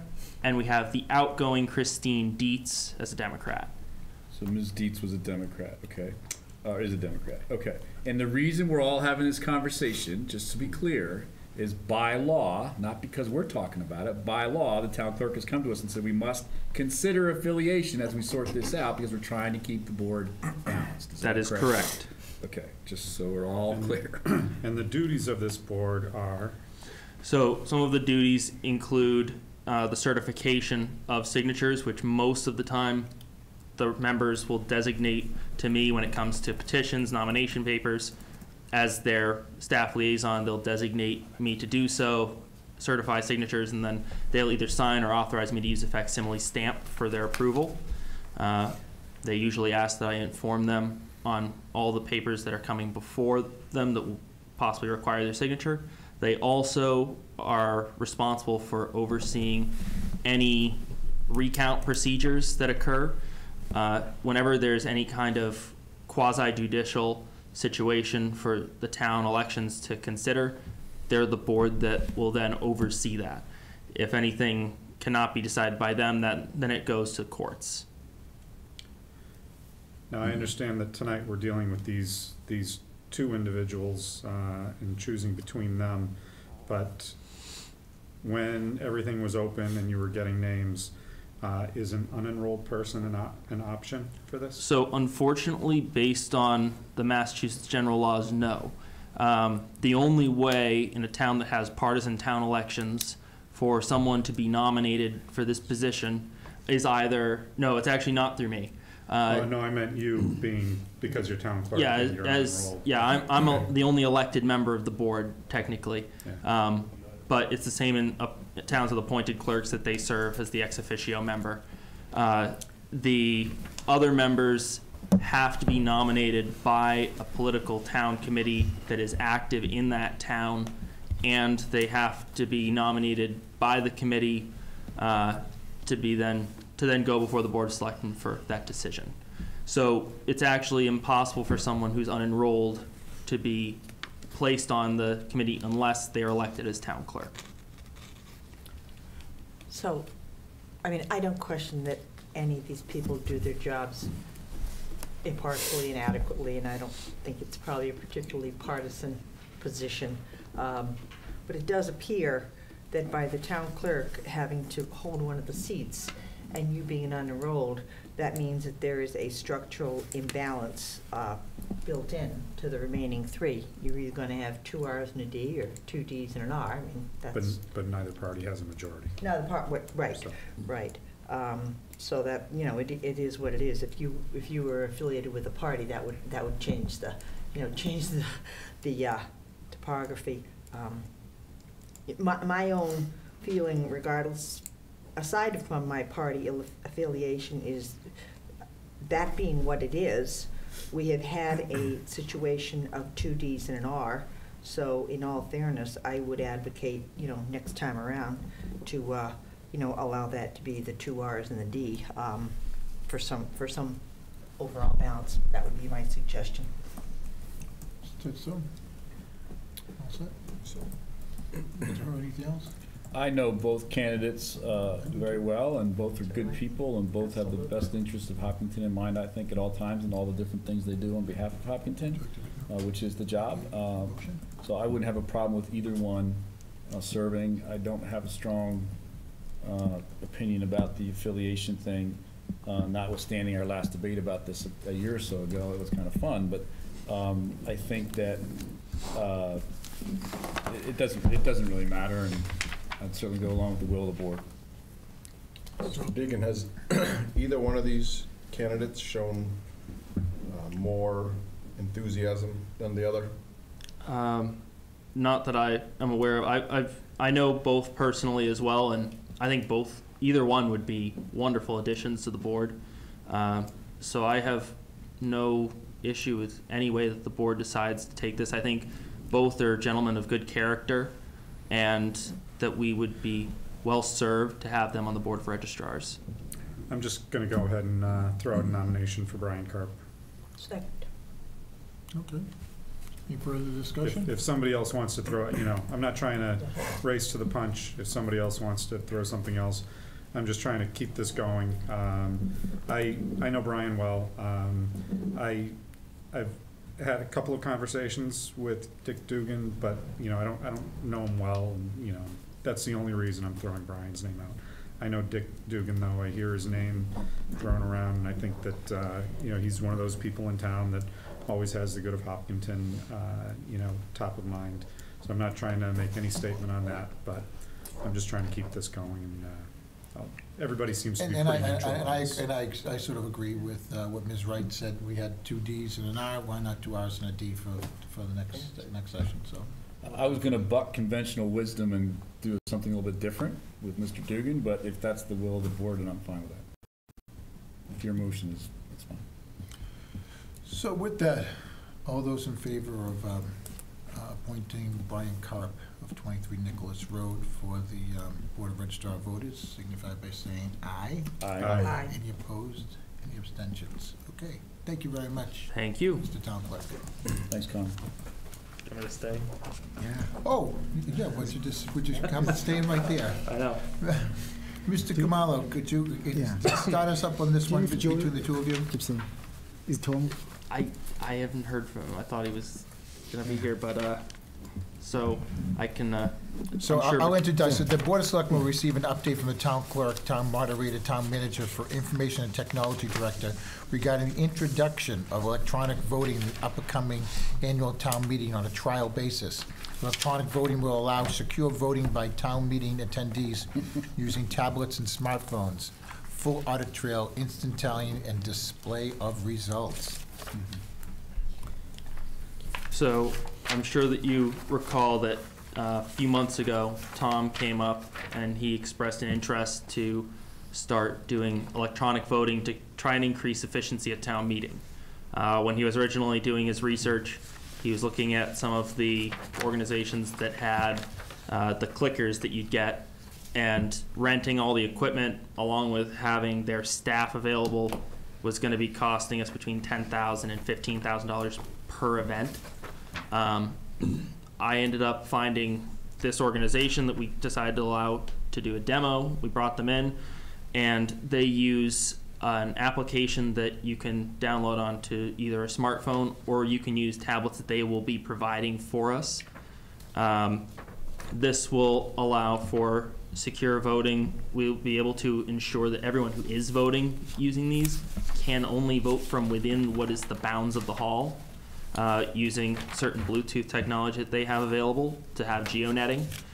And we also will be able to, if people don't have these smartphones, will bring us 30 tablets that people can use in order to allow for people to vote without, if they don't have the technology available to them. And our volunteers would be able to assist if someone is unsure of how it works. So part of the process change would just be that when you're coming in to check in to vote, you would be, instead of given the colored slip of paper that you'd hold up, you're given a card about business card size with a QR code on it that is anonymous and unique. You sign in to the event on your device, or you can do it at the tablets during the votes. And at that point, if you're using your own personal device, you're asked to either enter a PIN before you vote or use the biometrics that you already have on your phone during that voting process. So, for instance, for mine, for either sign in to the application or to confirm a vote, I would need to use my phone's thumbprint scanner. That it's not taking the information or keeping the information, it's just using whatever information your phone already uses to lock. If you don't have that on your phone, then it will just have you make a PIN at the time of your sign up. It's anonymous to the point where you only have as much information on it as you choose to put on it, but it does still allow us using the QR codes to keep track of quorum and have an accurate count of votes during the meeting. So, if I may, Connor, how do you prevent someone deciding they're gonna leave the meeting, but I'm gonna say to my friend next to me, when this vote comes up, will you vote for me?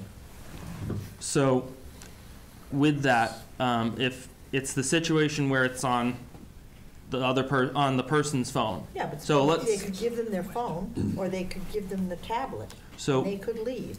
So whenever a single vote comes up, so let's say we're all going to be using this to vote on budget. Right. We have the motion, we're closed discussion, we're voting. If someone said, take my phone when the vote comes up, just go ahead and vote yes for me. Right. Then, so what would happen is, right as we make the vote available on the app, because we're doing this in real time with IT. So we make the vote available for people to go ahead and cast their ballot, so to speak. Then it will ask for that PIN or that biometric scan. And that could be facial recognition, depending on your phone. It could be your thumbprint access. But it will ask for that before you can confirm a vote. If you can't give that recognition and that security, then it will not allow you to do so unless you're willing to go up and cast your vote in front of the volunteers who may be able to recognize you. Now, granted, there's still that level of security where someone could technically breach it. But it's a little bit more difficult than give people colored slips of paper and someone walk out and hand it off to someone else. So we ran into a problem tonight trying to look at this email where not everybody on this board had a smartphone to access that email from that auditor. He said there's going to be 30 tablets available. What if there's 275 people that don't have smartphones? So we can have more as needed, but the plan that I had kind of roughly come up with for how we were going to handle this was how we usually have everything separated into sections for the meeting. If we have a few of people that are volunteers or employees going up to go and at the end of each of those sections, anyone who doesn't have a device that they can use, can come up and in the front of their section, do their scan of their QR code, cast their ballot, go back and sit. If there's anyone who's going to be unavailable to stand up, whether it be because of a handicap or any other reason, then someone can bring them the tablet and they can cast their vote on there.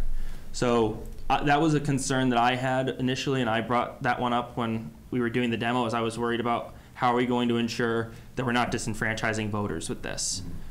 And I felt like my concerns were alleviated when I kind of was able to discuss that we could have, they've seen it before where people will just end up downloading the app when they see that, maybe it's a little bit easier than walking up every time, but some people want to go ahead and use that tablet anyway.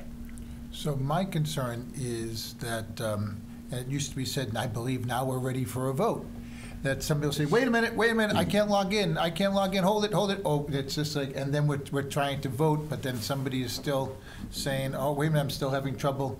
It's not recognizing my thumb. It's not, wait a minute, the code's not working. My Bluetooth isn't on. And then we might have to do wait a minute, we're gonna redo this vote. So if someone does have an issue during that with any kind of technical issues, they are going to actually have staff on site that will be able to assist if there are issues with the actual app, and there are fail-safes to allow that if someone is having an issue that we can have them use the tablets. So when you say the tablets, are the individuals going to be issued those 30 tablets and they have them with them for the entirety of the meeting, or are you saying there's a tablet that's going to be moving around? These are going to be shared communal tablets. So if you're not using a smartphone and you're using a tablet, every time there's a vote, you have to either go to the tablet location or have the tablet come to you. Is that correct? My understanding from our discussions with the company that offers this program is that, as Connor said, number one, the town has the ability to request more than 30 tablets. So we can. And then my understanding too was that when people sign up for the tablets for the evening, they will have that tablet for the duration of the meeting. It wasn't that we'll be distributing, yes, we'll be distributing tablets per the vote. My understanding So is that. I'm hearing two different things. Yeah. So, from what I understood during the discussion, was we can be given a number of tablets, anywhere from 15 to 115, I think they said. Yeah. And the idea would not be to distribute all of these tablets to an individual for the entire meeting, because there would be different requirements and no biometric scanning on any of these tablets that would be communal. So that would pose a higher risk if we were to distribute these tablets without any kind of human effect in there. If there are volunteers that are handling tablets, whether they be people who would otherwise have been counters that are now just ensuring that everyone gets their chance to vote. And one of the things is every time you scan that QR code to actually cast a vote on those communal tablets, if you already voted with that code, it will not allow you to cast additional votes. Right. So if someone comes up and then decides they're going to try to get back in line and use the card again, it's not going to let them vote again. It's going to say that this voter has already cast a ballot. It will then, if the voting is still open, it'll allow them to change that ballot potentially and change their vote, but that's about it. We would not be having it so that every person in town meeting would be given their own tablet for it. So the citizens that attend that are going to need to use the tablet procedures are going to have to either every time ask a volunteer to bring them the equipment or go over to the station and vote. They will not have one on their lap for the duration of the meeting. That is correct. So is it the intention to try and experiment with this concept this year? So the idea that we had come up with when we were meeting with them was to see if we could run a pilot program of it for this town meeting on a few articles. Not for the whole meeting, but just on a few to make sure that we could kind of see how it works and see how voters felt about it. So I would suggest, that we make a presentation to town meeting, that this is what we'd like to do at the next town meeting, and give people advance notice and a year to think about it before we walk in on Monday, May 5th or whatever it is and say, okay, for the first 3 votes, here, that's how we're gonna do this. I mean, that's gonna take 2 hours, because I can see the people at the microphone now that are not gonna like this idea and are gonna push back very, very hard. So I think if we introduce it this year, make a presentation this year, and have say, a couple public forums. And we talk about it, and then next year we implement it and run the first 3 lighter duty articles or whatever it might be. I think we have to ease people into this. I think it would be very difficult for some of our regular town meeting members to embrace this for lots of different reasons, and it's only going to slow the process down in what's going to be a pretty active town meeting like they all are. So unfortunately, Tom's not here to take any comments. It's ultimately his decision on whether or not we do roll this out for this town meeting or if we hold off for a future town meeting for this one. Fair enough. I'm just presenting what we've had from our demos, and I will also say that the company has offered to come and do some public forum sessions in the time leading up to town meeting just for this, if we wanted to do it for even just 4 articles, and just try it out, because they want to help and make sure that if we try this, that we'll actually like it and want to keep using it. So they've offered to assist with a lot of the outreach and come in for demos for the public as well. But again, if you want to talk with Tom about, potentially pushing this off, then it's going to be his decision of how he wants to have those votes. There's a meeting tomorrow morning, so. I have a big smile on my face. And I'm thinking about this concept 10 years ago and having Joe Pratt embrace the tablet technology at town meeting, and it brings a huge smile to my face, thinking of what that would be, what that would have been like. But I don't, based on this flyer and the information, I have a lot of questions that probably, with Tom not being The there. flyer says they use blockchain, so it's gotta be good. It's gotta be good. I question cost, especially in our financial state right now. I question if this is gonna cost us anything. When I sit on that elementary school building committee and we're arguing Crayola crayons versus off-brand, I question if this is the time, with budget as tight as it is, and we're looking at every nickel and dime. So this is something that when I was chair a few years ago, I started talking with Dr. Carlin about, and I love technology. I love using technology pretty much any chance I can. Dr. Carlin wasn't really for something like this at the time. And I'll be honest, as I look at it, I can say that I was for it before I was against it. I do like technology.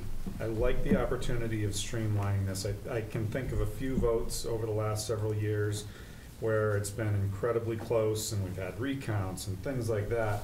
And this would alleviate those pains. The days of the recount would be all but gone.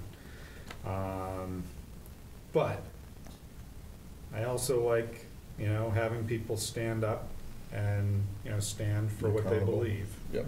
Stand up, show your neighbor what you think.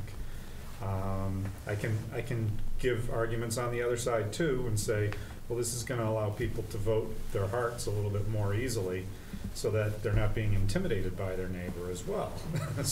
Which is also a good thing. Why are you looking at me? So I can argue both sides of this. I do think that this is something that, while I understand it's the will, it would be the will of the moderator in how he chooses to implement. I think it would be a little more judicious for us to go in slowly and start explaining it to town meeting first. And I think that, it might even, make sense to try to get the opinion of town meeting before we implement something like this. Although we know how long that's going to take as well. Yeah, I think this is something where we need to go in slowly. And we also need to know exactly what kind of procedures we're going to use, right? Because there are going to be some things where all of a sudden people are going to get frustrated. They're going to say, I'm not sure if my vote went in, or I know it didn't go in, or I never got to the tablet because this person was in the way, blah, blah, blah, blah, blah. And all of a sudden, all hell's going to break loose, and people are going to ask for a manual count, and we have to know how we're going to do a manual count. Or if there are amendments thrown onto a motion, to make sure that this doesn't have everything kind of pre-programmed and allows you to put in amendments and vote on an amendment before you vote on the article itself. And it's all that stuff we need to make sure that we have ironed out before. And I know that no one was talking about a full rollout right now, but before we start talking about rolling it all out. So if I may, I'm sure Norman can speak to this as well. We actually were asking a lot of these questions during the demo. I know Norman had a few very good practical questions about when it came to the implementation of this when it came to recounts, procedures, and potentially even being able to use this to eliminate having to do hand counts, therefore decreasing the time of town meeting dramatically. Yeah. That's pretty appealing, right? By itself. Well, and I know you've put, a bit of time into this, Connor. There is a group, 5-town Board of Selectmen group that meets regularly with the surrounding communities and discusses all kinds of issues. And this came up at the last meeting, and in fact, there were 2 other communities that snuck in. So there are actually 7 communities all discussing this. All looking at different types of electronic voting. There were the obvious concerns about cost. They were talking about some kind of a system that involved what they called a clicker that was issued to people. And everyone had one at your seat.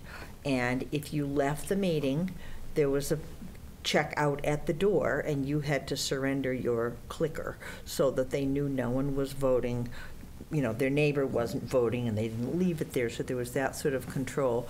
And along the discussion of cost, because all communities are looking at, we talked about, you know, the possibility of linking up with surrounding communities and whatever equipment was involved, coordinating so that, you know, if your town meetings were not all the, and the town meetings tend to be all over the map on calendars, it could move around from community to community and be shared within these 5 or 7 communities. And a number of people thought, you know, that would be a really good solution to, you know, do something more progressive, but cut the cost down, and, you know, an all-for-one kind of a system where you didn't have, oh, some people have the tablet, or they don't know how to use the, you know, whatever. But, you know, I thought that was something worth looking into, where you cut the cost down by sharing with communities. But I know, you know, this is what you put your time into, but I did want to throw that out as an option. I think that's a nice idea, but I don't know that and Connor, you can probably I'll weigh in when you're done. I was going to say, I don't know that the hardware costs are, that great, where we need 5 communities kind of sharing and taking the risk of this community breaking 10 of them, and, you know, who's going to pay for those. The other thing is the licensure of the software itself, more than likely, I would think, goes by community, so that when you're getting onto the Hopkinton annual town meeting, it's going to be branded and all of that, and it's going to be based on, you know, how many people are signing in and things of that nature, so that, you know, the hardware itself is going to be a relatively minor cost in the whole thing, I would think. So actually, I apologize for interrupting. Go ahead, it's okay. So I actually did look into clickers. I looked into that technology before. I had seen it used at a few conferences and had experimented with it a little bit in that way, but one of the issues that I noticed, it actually was a significantly larger cost than this program. I like to say that I'm pretty fiscally minded when it comes to a lot of this stuff. I was looking at the clickers, and even if we, as Todd said, if we did share it with multiple communities, we would see that their contracts they charge are typically per event. So we'd still end up paying our own share, or if one community, if we were all sharing, like, equally splitting the check on it, so to speak, then if one community has guaranteed multiple town meetings a year, we end up paying more to have that occur. With this program, part of the thing that keeps the cost lower for this one is that we would actually we wouldn't be paying for this hardware system. We wouldn't be renting enough hardware for every registered voter who might pop up to the meeting. And we also wouldn't be running the increased number of election workers that would be required to ensure that people surrendered their clickers at the end of the meeting. That's part of the expense that goes with making sure everyone has their own individualized device that either is rented by or belongs to the town, that we then are responsible for recovering those devices. And if people slip out the back way or something, or they break it during the meeting, then we incur those costs as well. So besides eliminating the fact that we can't really have that many more election workers watching every door in and out of the hall, it would drive up the cost to do so. So I know when we were talking with Tom originally, and he had done some research on the cost for doing clickers, the range was roughly between $10,000 and $15,000 to do it per event. The range for this in the estimates that we'd obviously be able to negotiate if we were going to be considering them seriously was between $3,000 and $5,000, and as an annual fee for as many events as we had. That's pretty good. Anything else? Connor, thanks for doing all the legwork on that. Yeah. And if anyone has I think it's something that we need to consider at some point, you know. when I kind of put points against it, it's, you know. I understand your caution. I was very skeptical at first with this one. More using the heart instead of logic. I'd love to see a way to find technology that can allow people to participate in town meeting that can't otherwise get there. So if they're watching the local cable access TV. So that would be illegal. Exactly. Right, so that's what, okay, well, let's work on that, because there's lots of people that would love to participate that can't get there. So maybe we have to change state law or something, but technology can bring more people into the election process, or the local governing process. But I think you're gonna get, that's, I think, spreading democracy further than taking the 300 people that show up at town meeting and changing how they stand up and sit down for a vote.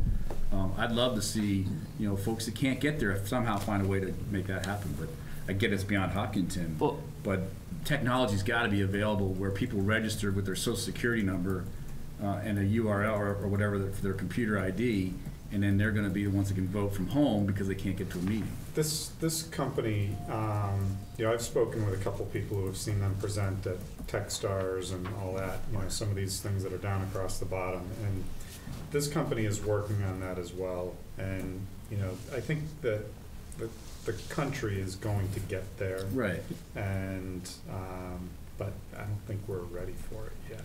Right. But I think that's a better use of our focus and energy over the next 5 years than town meeting. I don't see the efficiency of town meeting changing a whole heck of a lot with this process. I really don't. Yeah. In fact, 2 quick points. To Mr. Sestara's point, yes, this company is actually already delivering remote voting for military personnel. I think they shared that with us. Yeah, they have state contracts with a few different states for overseas military voters. Exactly. I think what Mr. Cone is referring to is the fact that in Massachusetts, remote participation at town meetings is not lawful. Okay. Yeah. But that doesn't mean we can't make it lawful. There's a way to do that. Special act. No, get with your legislator and get the state to do it. I mean, let's bring the state along here as well. Yeah. There was also a comment regarding seeking public input on the concept. I think what I also heard during the presentation is that this tool allows and in fact can facilitate before our town meeting on May 7th, seeking input from the public in terms of what they feel about the People do have the option to opt in to both alerts so that we could inform people of when a town meeting is upcoming. And also, as Norman said, we can allow for opinion polls of people who are stating that they are that they're in Hopkinton, and they can let us know things as simple as, do they plan on coming to town meeting this year?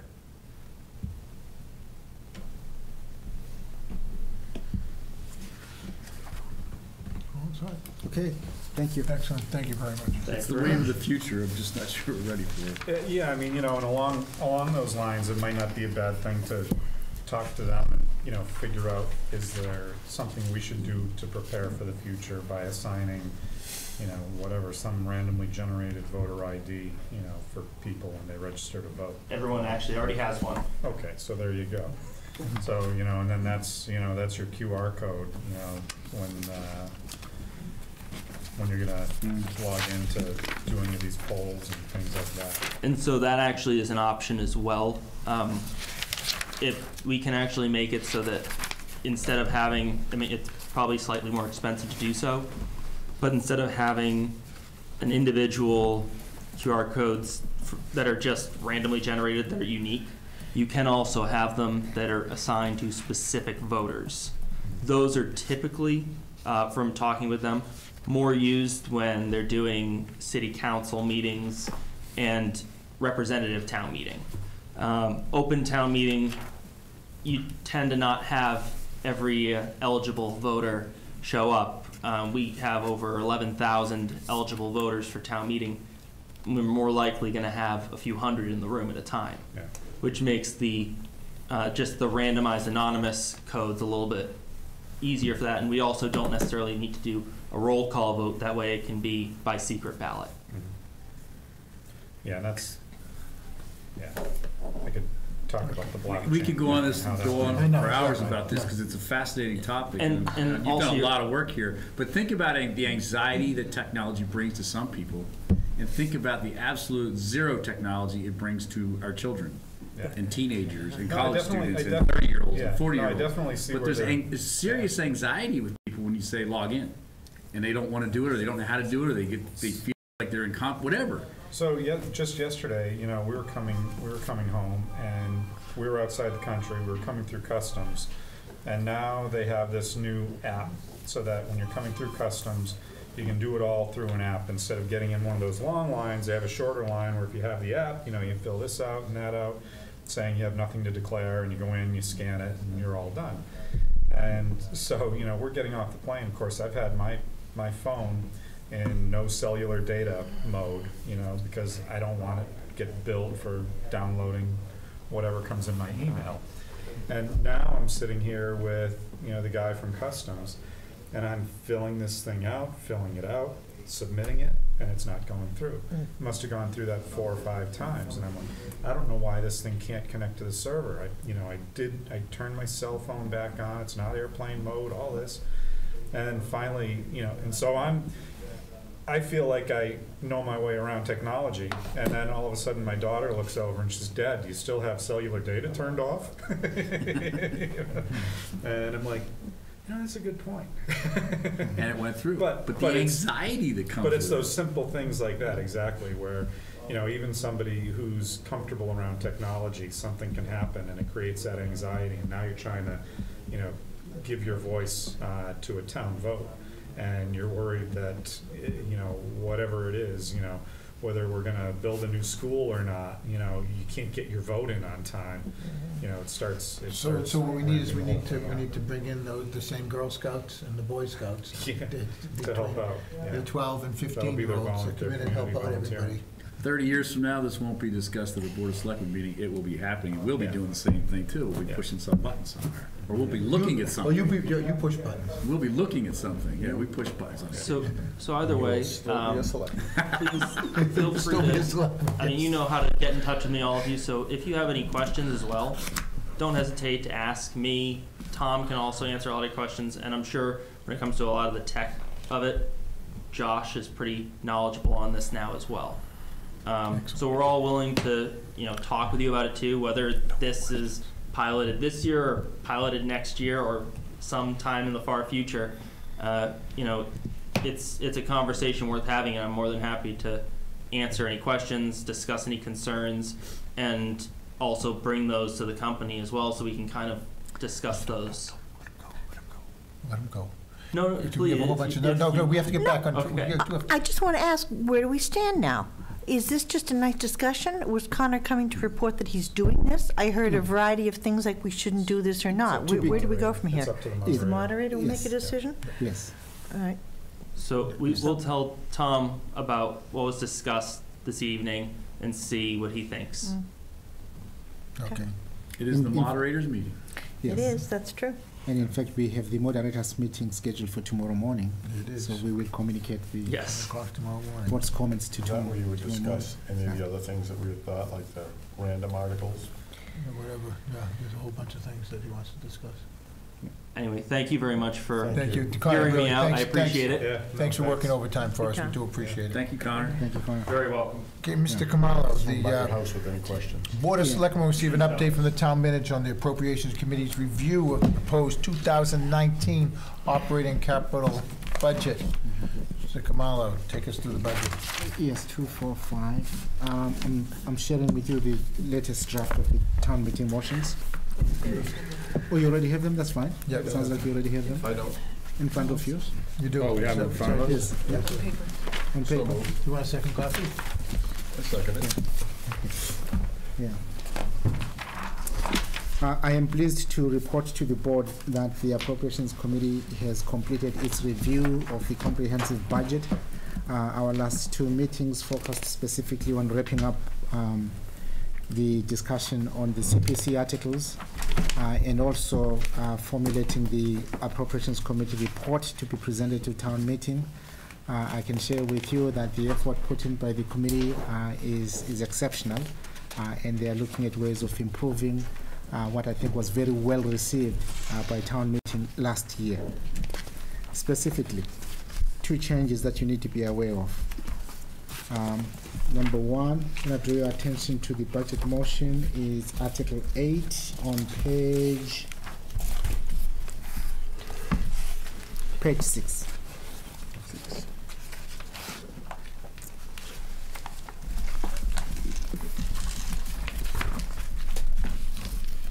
There are a couple items that I just need to draw your attention to that may not have been part of the motions from previous years. Starting on page 6, walk up the way all to page 7, under General Fund. And this is identifying, this section is identifying funding sources for the budget. Again on page 7, under the heading General Fund. Ambulance receipts reserved. You would recall that part of the discussion was how we're proposing to use funds that are currently in the revolving fund that will be transferred to the ambulance receipts reserved to fund 2 firefighter positions. We are specifically calling this out in the motion. And then secondly, bond premiums. This is 1, 2, third row. In the same section, we're also identifying the use of bond premiums to fund part of the budget. So those two changes I felt I needed to highlight because they were not specifically itemized in the budget that was forwarded to the Appropriations Committee. Specifically with regard to the ambulance receipts reserved, you will see an increase in the fire department's personnel services of amounting to in the total fire department budget amounting to 515,080. Okay, and then I want to draw your attention also to the AstroTurf Fields article, which is Article 22 on page 20. Yeah. On page 20. The motion is actually on page 21. The motion identifies the total appropriation as 3,525,418.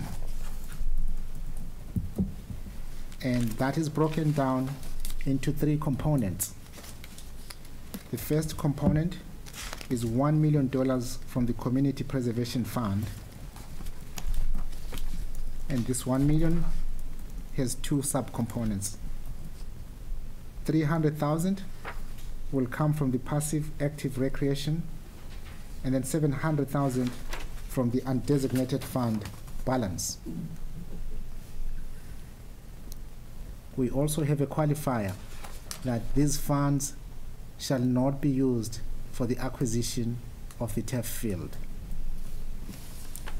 The next component, 720. Now, can you explain to me how some of this stuff works with the CPC stuff? Because isn't some of this borrowed against? Yeah, we're coming to that. Oh, okay, we're coming to that. Yes.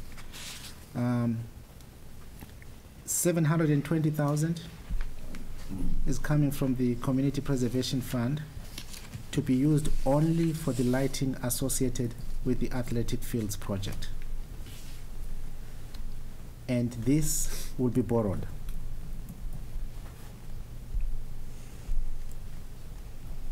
And that the servicing of the bonds and notes shall be made in the first instance from the Community Preservation Committee reserve funds. What's that mean? What that means is, on an annual basis, CPC apportions the CPC income into different buckets. And one of those buckets is the general reserve. And that general reserve is whatever goes in after the 10% allocations have been made. So the idea is in future funds that will be going to that bucket will be used to service the bonds. So in other words, it's not going to be coming out of the recreation, active or passive recreation bucket.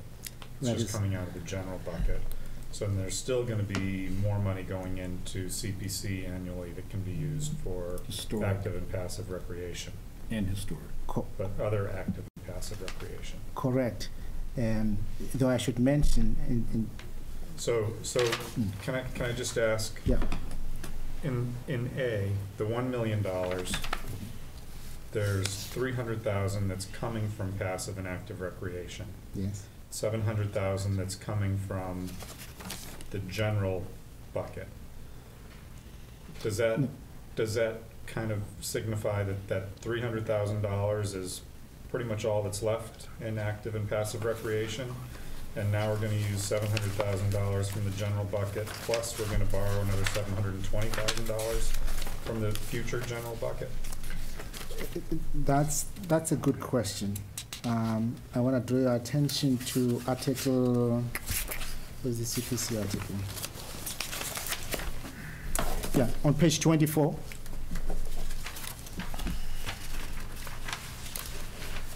On page 24.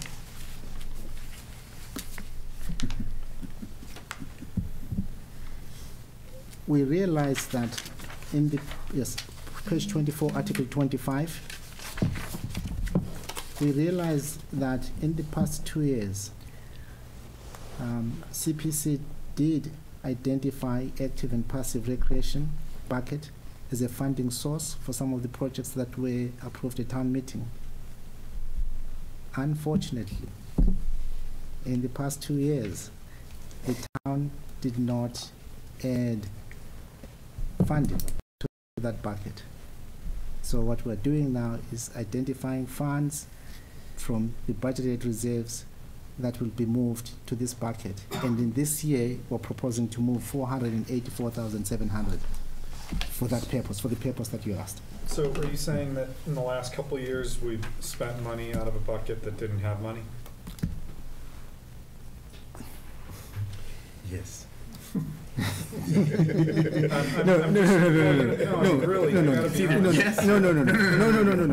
because I'm starting to question how all this is being managed over there, to be honest. Yeah, but again, I think let's accept that the CPC has had the budgeted reserve that they add money to every year, and they use that as a funding source.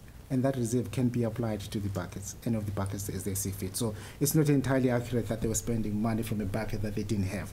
They had the mechanism to move funds from the budgeted reserve to that bucket. And then, in addition, here's what we're suggesting. They also have quote-unquote retained earnings, and that money is available to fund projects. And can you define the retained earnings? That's the undesignated fund balance. Okay. Yes. And currently it's over perhaps 1.2, 1.3 million. Okay. Yeah. And can we just be prepared at town meeting? It's probably CPC's job to do this, but can we be prepared with the information of what the matching funds have been, say, over the last 5 years, so that and what's expected in the future? Because what I'm hearing is that this year there are 2 or 3 significantly sized communities that are joining, have approved the CPA, and what's anticipated is that the matching from the state is going to drop significantly. So if we have numbers kind of showing the history of what the matching's been, and then just any other relevant information, about, and we know these communities are joining. We don't, I'm not trying to project what exactly the effect is going to be, but I think that people should know that. When only because we're planning on taking loans out, yes, that this thing is going to be paying back. Yeah. We have already received information from DOR that the match in FY19 is going to be 11%. 11%? Yes. And I mean, that's coming from what in the past, I mean, it used to be 100%, right?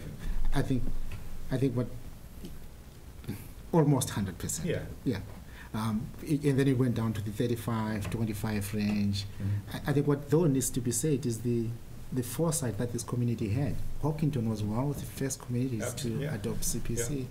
No, it's great. It's great that the community's been able to take advantage of it. And, you know, to the point that Mr. Catino makes often, you know, this is it's still tax money. It's still money that's coming out of our pockets. You know, but it's good that we've been able to take advantage of that matching, you know, from other communities who haven't taken advantage of it. But we also need to understand that, you know, it's getting closer and closer to being just our money in that bucket. Yeah, with an 11% match, it's gonna take us a lot longer to pay back things. Mr. Kamalo, the warrant and motions we have in front of us tonight, right, that's consolidated into one document so it's easy to read and understand what we're doing. Yes. Do we sign the warrant or something prior to town meeting? The warrant will be signed tonight. The warrant will be signed tonight, and Yes. this warrant reflects some changes in language in both articles and motions based on recent discussions and everything, correct? That is correct. Okay. Yeah. Thank you. Okay. I covered the first two components, the $1 million, the 720, and finally there is 1,805,418 from general revenues, and for the purpose of meeting such appropriation to authorize the town treasurer to borrow. Provided, however, that said sum shall be reduced by the amount received as gifts or donations in support of the purposes of this motion.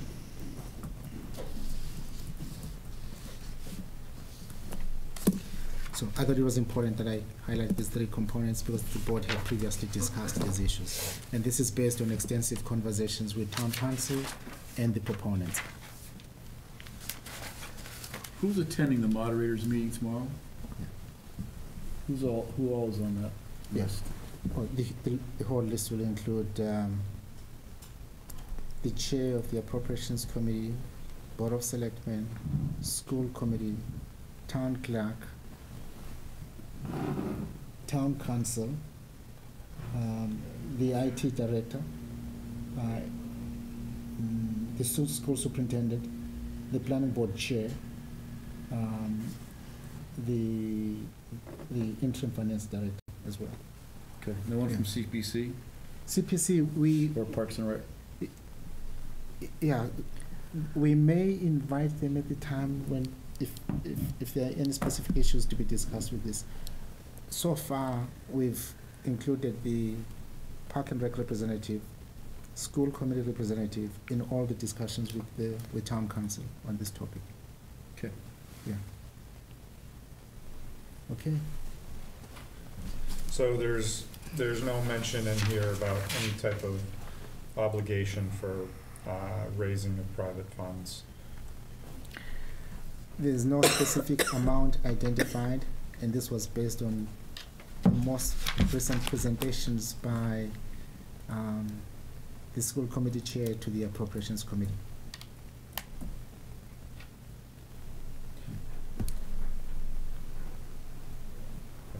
Yeah.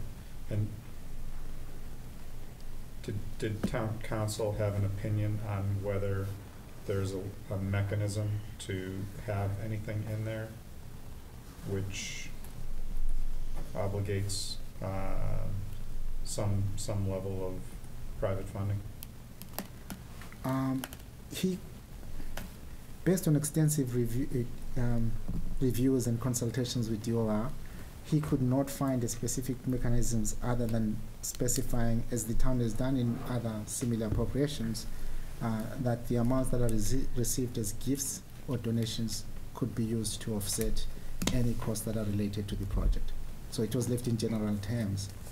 He could not find any mechanism that will obligate the entities to a specific amount when in fact the proponents were saying that there's no specific amount that they would like to put forth. So if we raise 500 grand before this meeting, we can talk about that, and then the number goes from 1.8 to 1.3. If we raise 50 grand, we can talk about that, and the number goes from 1.8 to 1.750. If we raise 50 grand, talk about that, it passes, and then we raise 250 grand in July or August, that money can then be used to offset the cost of this $1.8 million. Is that correct? That is correct. And pay down that note, or use that for debt service, or That's the private money that would come in? Wasn't that a guaranteed 500,000 on this? No. Most recent presentations by the chair of the school committee was that there was no specific amount. That was the original discussion. Dream was- amount? Yeah.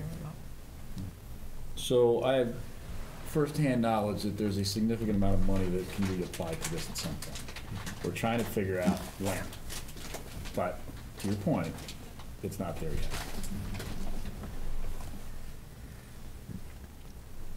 Yeah, it's. But when that money still can be used, even we go through town meeting, it's done, we're building the field, and 200K comes in, or 250K comes in of that 500. So now we're at 300, let's say, for some number. That 300 in September of 18 can still be applied against this town meeting vote. Correct. To offset it in a positive way for the taxpayer. Correct. Similar to what you see on Article, I think in Article 8, back on page 7, where you have the Library Foundation applying 443,956 towards the payment of the bond premium for the library project. Gotcha. Yeah. Okay. Okay. Any other questions? Yeah, can we go back to the capital projects? I just saw one, and I was at the school committee meeting for this one. Stage 1 Campus Road Master Plan. It says original request of 320,000, but we're borrowing 400? No, in fact, that amount was revised upwards to 400,000. Okay. Yeah. I just wanted to make sure it wasn't, yes. Yeah, so the amount is 400,000. Okay.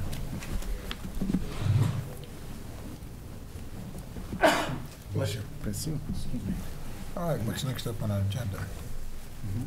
So do we have to have a motion to approve and sign the warrant? Yes, please. Do we have a copy of the warrant itself Yes, we have a copy of the warrant. I believe. that we're going to actually sign? Can I see one of those, please? Yeah, we have extra copies. 2, 4, 5. You want to? No, one's fine. So just point of clarification, and for my own understanding, this warrant here tonight has been in draft form until tonight. Yes.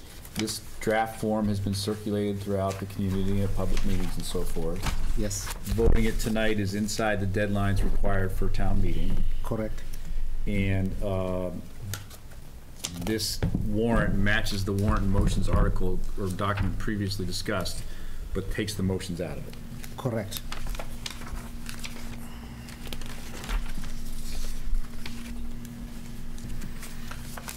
So, what's my motion document?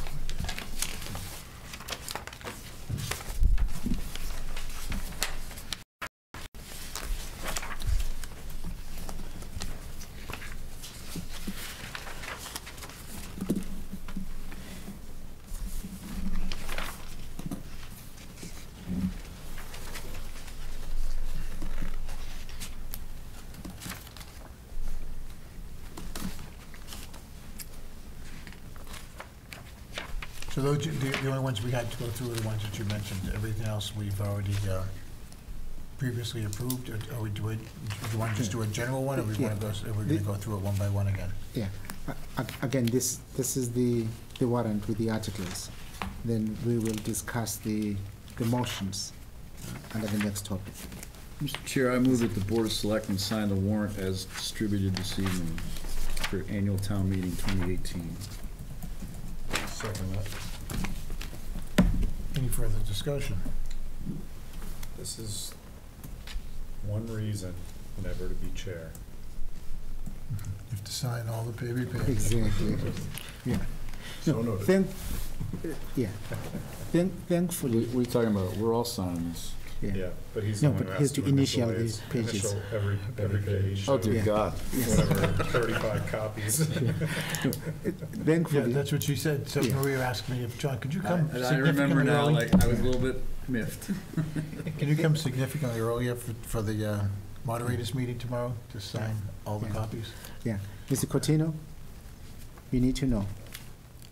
Former chair is used to sign 17 copies. You will only sign 8 copies, thanks to the Charter Review Committee. Can you Yes. double that, please? Make a motion. Thanks to who? The Charter Review Committee. I think You're the change, welcome. did the change come through the Thank Charter you. Review You're Committee or welcome. through the? Someone's breaking Oh, someone's it was through the town bylaw. Yeah, through the town bylaw. Yeah. If I may just briefly, so last year from findings that the Charter Review Committee found and discussions with them about certain things that they couldn't change in the charter, I had brought up something about potentially changing some of the posting locations, and so town council then found that we really shouldn't be having it posted at all of the churches in town because we can't really require it to be posted there due to religious and state requirement reasons. So it's been now made to places that are available to the public 24/7 so that we can make sure that everyone has access. Excellent, thank you. It's still 240. Okay. I lost my link. I can't vote, I lost my link.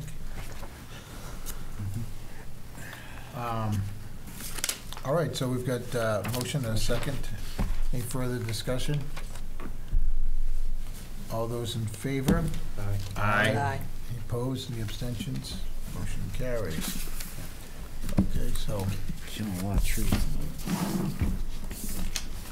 big packages. Make Mr. Regan happy with all this paper we're using. Lots of trees to cut down. Yeah. Should think about a committee. Tree reuse committee. That would be a subcommittee of the. So are we So- done then with the motions? No, we're now moving to the motions. So we're back to the original motions doc. Yes. Yeah, we'll go through this very quickly. Based on the actions of the board, at previous meetings, we're recommending that the board review the following articles, and we'll go through them one by one. Do you want to So the. have a standing motion? Yeah, I request a Yeah. standing affirmative motion to recommend annual town meeting articles. So moved. Second. All those in favor? Aye. Opposed, abstentions, okay. Okay, item 1, accepting town reports. Yes. Yes. Okay.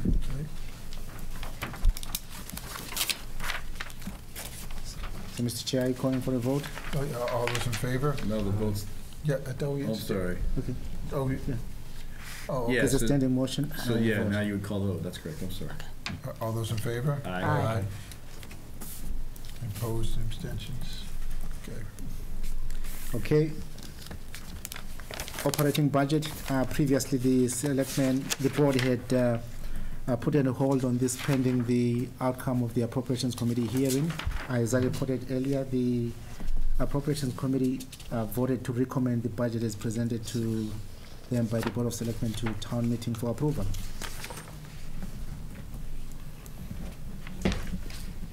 All those in favor? Aye. Any opposed, any abstentions, okay. And these votes are And then- to support the motion as written, should we be asked for our position on the motion at town meeting by the moderator, correct? Yes, That- that's my yes. understanding. That's how I'm voting. Yeah, again, as we know, Mr. Hare, Apparently I don't. the chair of the Board of Selectmen, and this may be decided differently tomorrow, but in past years, the chairs of the Board of Selectmen, School Committee, Appropriations Committee, Town Manager, and the School Superintendent stand up front and present a unanimous voice on the budget. Yeah, but I'm just talking in general about all these different motions we're gonna weigh in on. This standing affirmative motion we have on the table right now is for the Board of Selectmen to approve the motion for the article as written. Is that a fair statement? Correct. But that's not the end all, obviously, because it goes to town meeting and then it's taken there. So we're really just affirming our position on these various articles in the motion that's generally affirming the article. It's more than that. Okay? You're also confirming you have evaluated the motion and you support the motion. Got it. Yeah. Okay. As written? Yeah. Okay, number 3?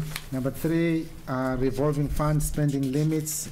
When the board last considered this item, we had not specified the spending limits. The spending limits that you see starting on page 11 through, they're all on page 11, are similar to the spending limits that you supported in previous years, specifically in FY18.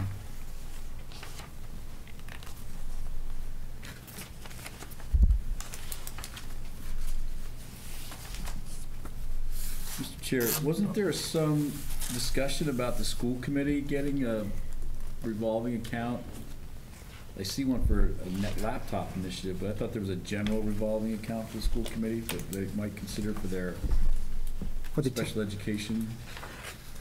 Yeah, that issue did not receive any traction. I thought it required, what we heard from the school committee was that we needed further consideration, further explanation, and further discussion, and was not ready for prime time. So that did not make the warrant this year. So the concept of them having a revolving fund is in place in Hopkinton, but that specific revolving fund for other services is not for this year. Correct. Okay. Yeah. Similarly, the state allows it. Yeah. Yeah. Similarly, there was prior discussion about setting up a revolving fund for the turf fields. Upon further discussions with town council, it was concluded that that will not be necessary. The school committee, the town already adopted, I think it's chapter 71, that allows the school committee to set up that revolving fund. Outside of this vote here. Correct. So that's a possibility. Yeah. Okay. Okay, so all those in favor? Aye. Aye. Any opposed, any abstentions? Carries. Number 4. Yeah, Article 12, again, the board wanted to receive feedback from the Appropriations Committee review in terms of how much will be transferred to the General Stabilization Fund. That amount is now $125,000. From the 118,270? Correct. So that's Article 12. And again, the amount is $125,000. Oh, okay.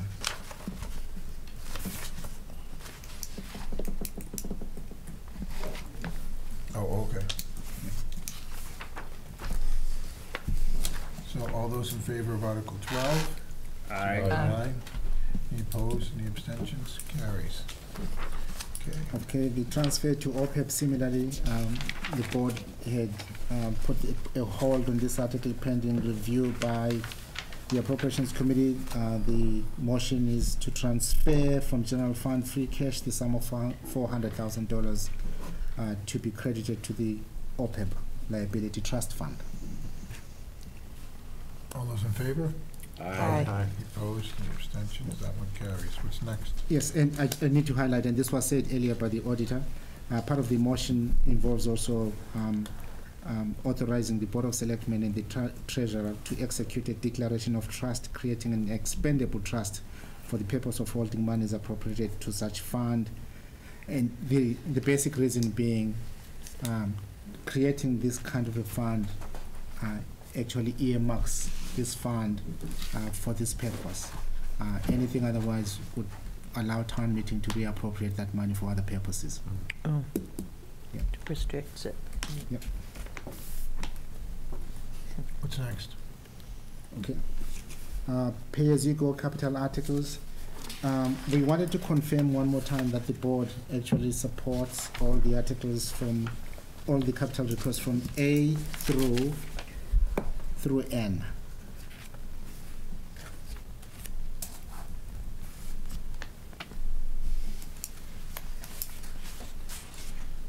Everybody good with these?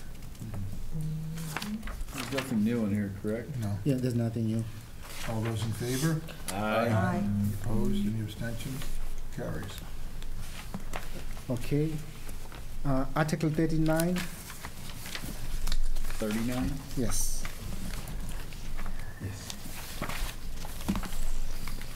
This is the nuisance and dangerous dog bylaw. When this was previously presented to the board, Foul. yeah, we included other animals, including fowl. What we heard from the board was to simply focus the article on bringing the existing bylaw into compliance with state laws. And this is what this bylaw does. Mr. Kamala, are we gonna have someone come in here and discuss where the designation of a dangerous dog was? Did we have a discussion about that, where someone was gonna come in and kind of clarify some of this silliness? Yeah, there were questions raised in terms of how to define a dangerous dog. Yeah. We had an Irish Terrier when I was a kid. It's about 8 inches tall. And it was the cutest little thing. And it took a chunk out of a little girl's cheek, and unfortunately, it had to be put down. So, I mean, the cutest little thing can be a dangerous dog. That's it. Very subjective. Okay. Okay. Well, all right. So, all those in favor, any further discussion on this one? Yeah, again, in terms of the definition of a dangerous dog, a dog that either, without justification, attacks a person or domestic animal, causing physical injury or death, or behaves in a manner that a reasonable person would believe poses an unjustified imminent threat of physical injury or death to a person or to a domestic or owned animal. Yeah, that's very, very subjective. But Maybe it needs to be.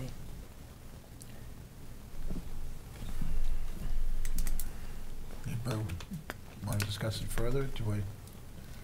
Okay, all right. All those in favor? Signify by saying aye.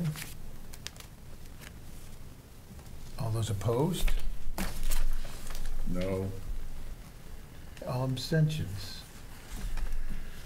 let the nose carry. I'll say no. Okay. I'll I abstain. just am not qualified to make this Yeah, decision. that's why I'm abstaining. Yeah, me too.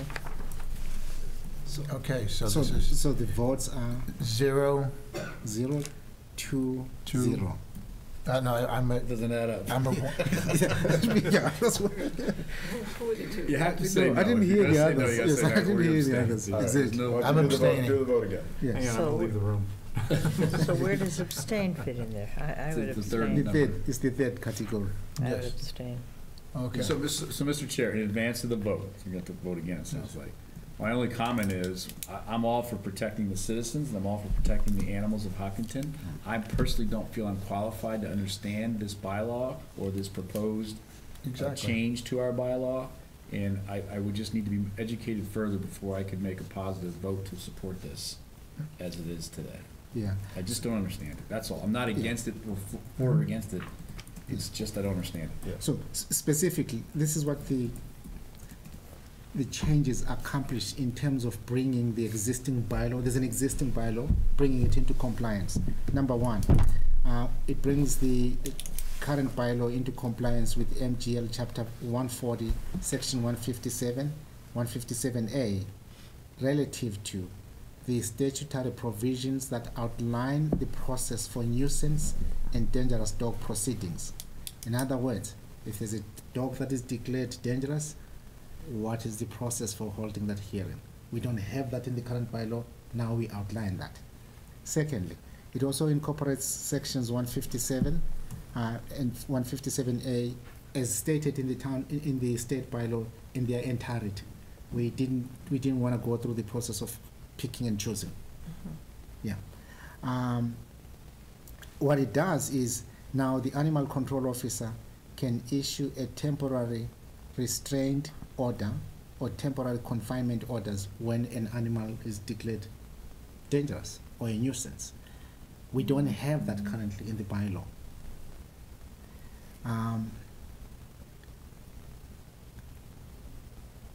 This provision also gives the town the authority to take immediate action if needed. We don't have that ability currently.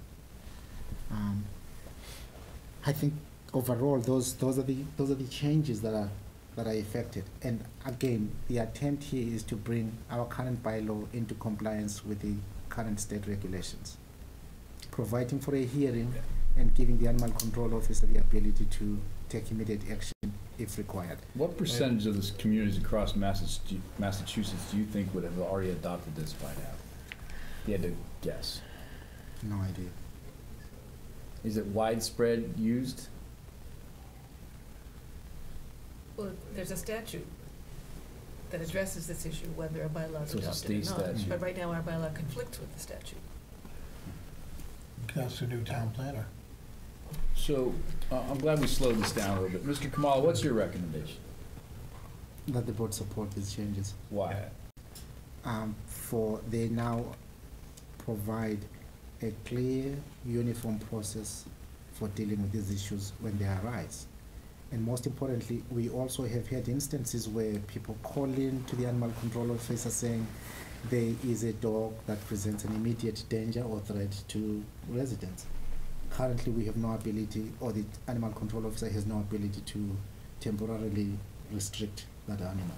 And what would be the safeguard against a dog that's not dangerous, but some neighbor doesn't like the dog, therefore it becomes dangerous and calls in and says, come get this dog out of here? That's my point right there. I think the safeguard is that there's now a hearing process clearly outlined. A hearing process? Yes. I think this board has become pretty weak and wimpy when it comes to, giving anybody any subjective authority on this stuff. I mean, this is clearly a case. I'm trying to agitate you over there. Trying to get me going. It's gonna make you a dangerous I'll dog. bark at him in a minute. No, I mean, clearly, no, this is something where it's giving the dog officer some legal authority to start a process that currently they don't have. Okay. It's a lot of this is taken from the state bylaws. It's trying to get in line with that because currently we're not. It seems like whenever, and I'm guilty of this too, so I know I'm pointing at you, but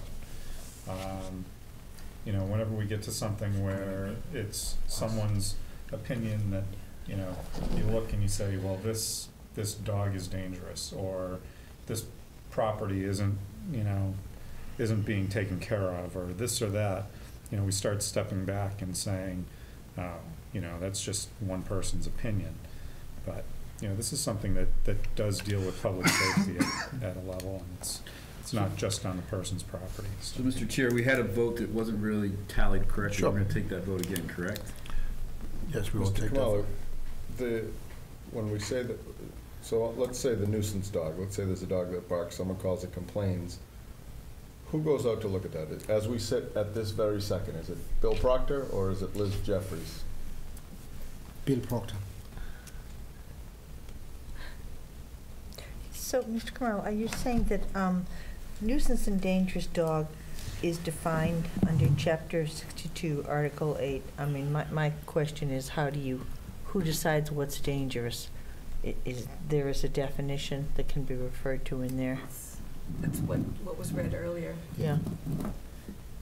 And it's defined Section as 136. 136A.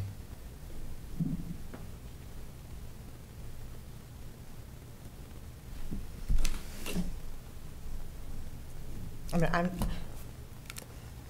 I'm just concerned in that, we had an instance years ago with our own pet that was tied out in its own yard, and our neighbor's dog got loose and ran in. My dog bit the other dog because it came into its yard and it was tied.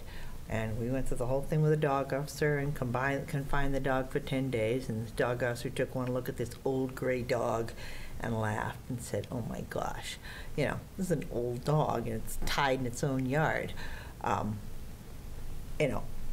think clearly argued at that point the dog was not posing any danger. There was an intruder that came into his yard, but, you know, I would want to be sure that there were safeguards that, you know, the people whose dog got injured were not happy about it, but my contention was the dog trespassed. So, you know, I just want to make sure. Was the other dog running away when your dog bit it? Dog came over to my dog, which was tied. My dog did what any dog would do when it's defending its yard. I just want to make sure that there are protections, that there's some determination as to what, you know, is this a spurious, unreasonable claim? And there's a difference between a nuisance and a dangerous dog, correct? Yeah, but this is included in here. You know, that's one thing I want to make sure. If there's a dog that's just barking, I don't want people to say that should be put down because the dog barks. Well, they can say whatever they want. There's going to be a hearing, and then Yeah. if that's just all that's going on, and the people holding that hearing say, "Have a nice day," off you go. Can I move the question? Yep. Ooh. Oh, my goodness. Zero. Okay, okay. Don't come up with your hands in your pocket. All those in favor signify by saying aye. Aye. Okay, I'm No. abstaining. Okay, so we have 3-1-1. I still don't. I'm still confused by it. Okay, what's the next one? Yeah, the last one is the pilot agreement. I honestly believe this one is not ready for prime time. We were expecting to receive a response from the entity that is proposing the solar farm in town. I did not receive that by the end of the day. Except though, I have an email from... Did he just say so? Yeah, I gotta Yes. get up. Yeah, so... Mr. Chair, I'm going to step off. Yep. Step off. Yeah. Again, I don't have any Yeah, update. yeah, it's not even an update. Yeah, but we talked about this afternoon. Yeah.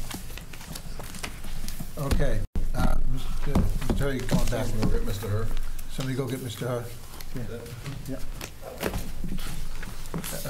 Chief, can you find Mr. Hur for us? Oh, here we go. Okay. Is that it? That's it on my list. Elaine, is there anything we missed? That's all. Okay. Okay, so do we have to, so we did the individuals, do we have to vote the packet or anything else at this point, or? All right, so, all right, then let's jump to liaison reports, and board advice.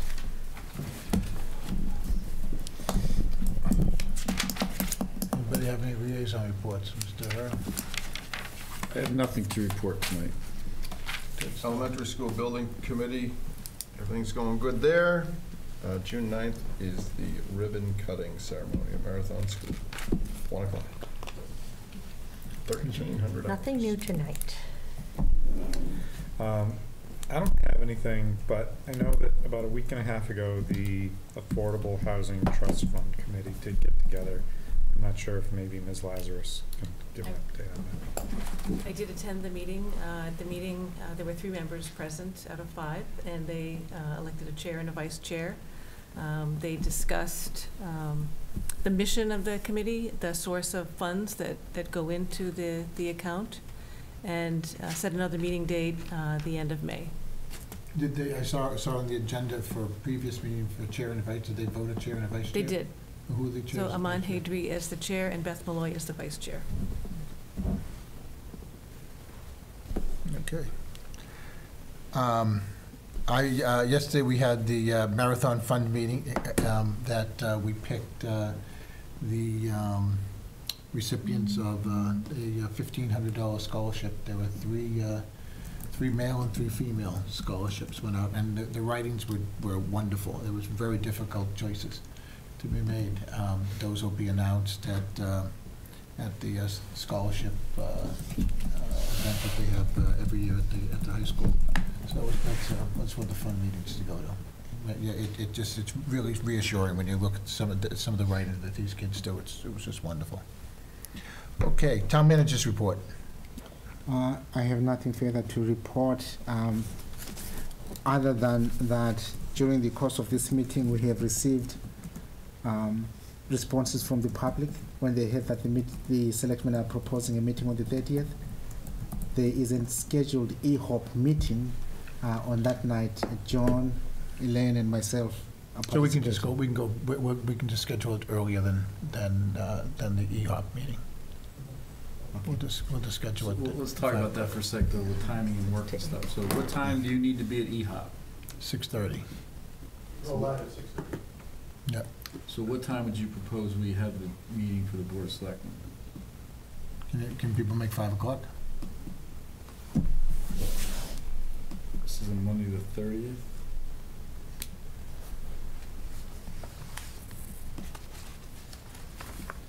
Is that gonna be enough time, an hour and a half? Can we add something tonight? We had We're gonna deliberate a little bit. Parade permit.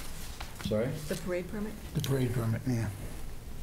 For the girls on the run, that shouldn't be too bad. We gotta get someone here though for that, right? Is there something wrong with moving it to Tuesday? The planning board, There's a planning planning board board meets meeting on on Tuesday. Okay. Yes. I'm fine with either one. Well, Sunday.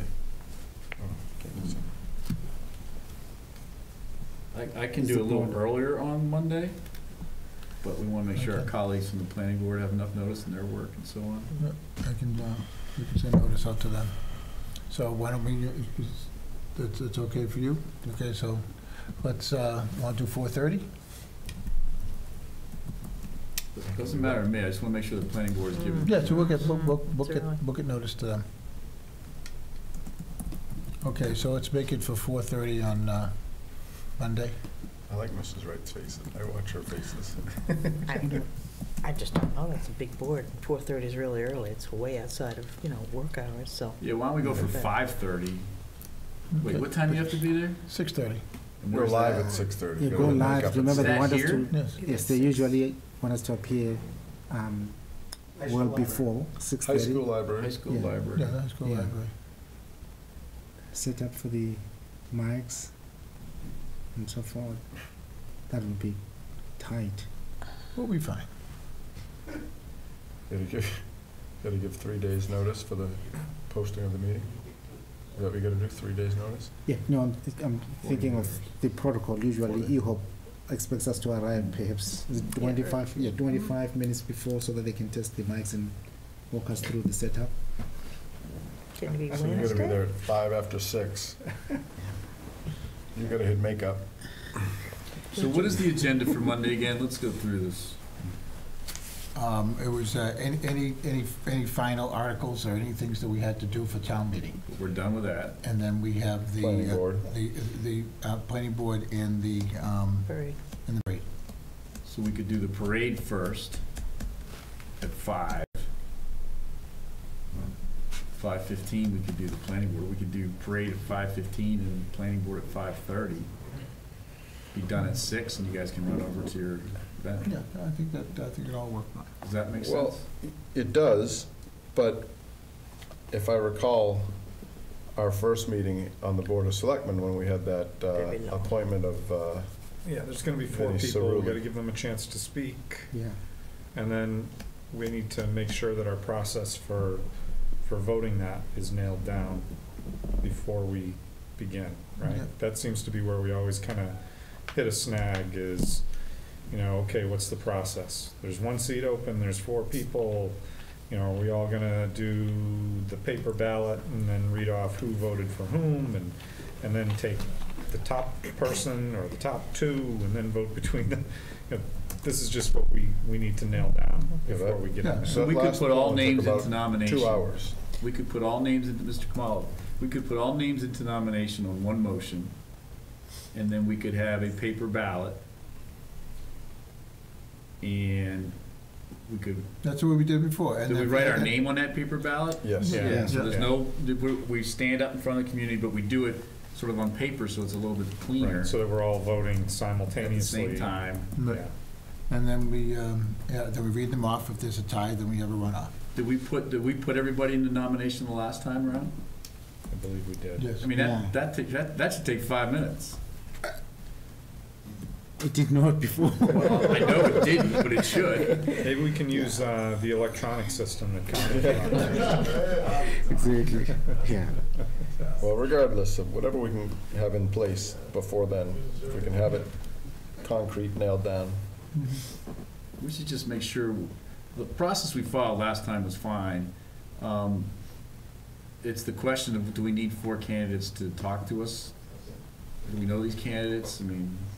I think you really need the chance to at least so- speak to the board and ask But them I think, questions. so there's one candidate on the list that I know is, may have a conflict. With the meeting or with? With the meeting. Yeah. I don't want to get into why he may or she may have the conflict, but it's not privy for me to talk about. So, so there may be one person that can't make that meeting next week, but we don't know. Okay, so let's Do we do a thing where if none, I mean, if one can't make it, then nobody speaks? We just go by their We've had plenty of resume? meetings and appointments where people couldn't make Okay. it, we just had to proceed. I mean, we can't wait forever to do these things. And we're Yeah. already a month without a member in that board. There's a lot going on. There's a lot, yeah, they've got a lot of stuff happening there. I haven't heard. Okay. So, 5 o'clock, Monday, Where? and, Right here? It's coming here. Zip? I mean, Mr. Trojan, sorry. okay, we'll have it here. Okay. Monday dress code, casual? Casual. Mr. Chair, you will discuss this meeting date with the chair of the planning board. I will discuss it with the chair of the planning board. What catches my attention is that the planning board normally meets on Mondays, Right. but they have a meeting that is scheduled on Tuesday, so I'm assuming there must be a reason why they shifted from Monday to Tuesday. The EHUB forum. This is the EHOP. Yeah. Well, we're gonna be in advance of that. We're gonna be in advance of the EHOP. If there is a problem with that, I mean. I will discuss it with the No, chair. I can see how they would like to do it Monday, because then that person could get seated. But if we need to, could it be another day of the week, like Wednesday? Or do we have to have it Monday or Tuesday? Well, we've got to announce it. Right, but I just wonder if there was a fallback date. If, now we leave this meeting and you find out that people can't do it on Monday on their side, well, just pick Let's- another date and try it. okay, let's, at some point, we have to, like Mr. Hurst said, at some point, we have to. I think it's important we fill the seat. I'm flexible next week. If So it let's, doesn't work for Me too. Monday, we can't, Let's- we don't want to force the issue, but we want to get the issue resolved. Right. So I'm flexible with days next week as well. I am Okay. too. Me too. All right, so let's, at this point, until I discuss it with the chair of the planning board, let's set a meeting for Monday at 5 o'clock. Roger that. Okay, future board agenda items. Anything? Let's talk about parking at some point, I think, but that's just me. Okay, with that, the chair will entertain a motion. Mr. Chairman, Yes, sir. I'd just like to say something. I was going to wait until next week's meeting, but as we're going to be trying to make that as quick as possible, I'd rather just handle it now. As everybody knows now, I am not running for re-election. All that's shut down. I just want to thank everybody that I've served with on the board over the past 9 years. Matt Zedek, Michelle Gates, Ben Paleko, R.J. Dorney, John Mosier, all of you. I think I said Michelle Gates.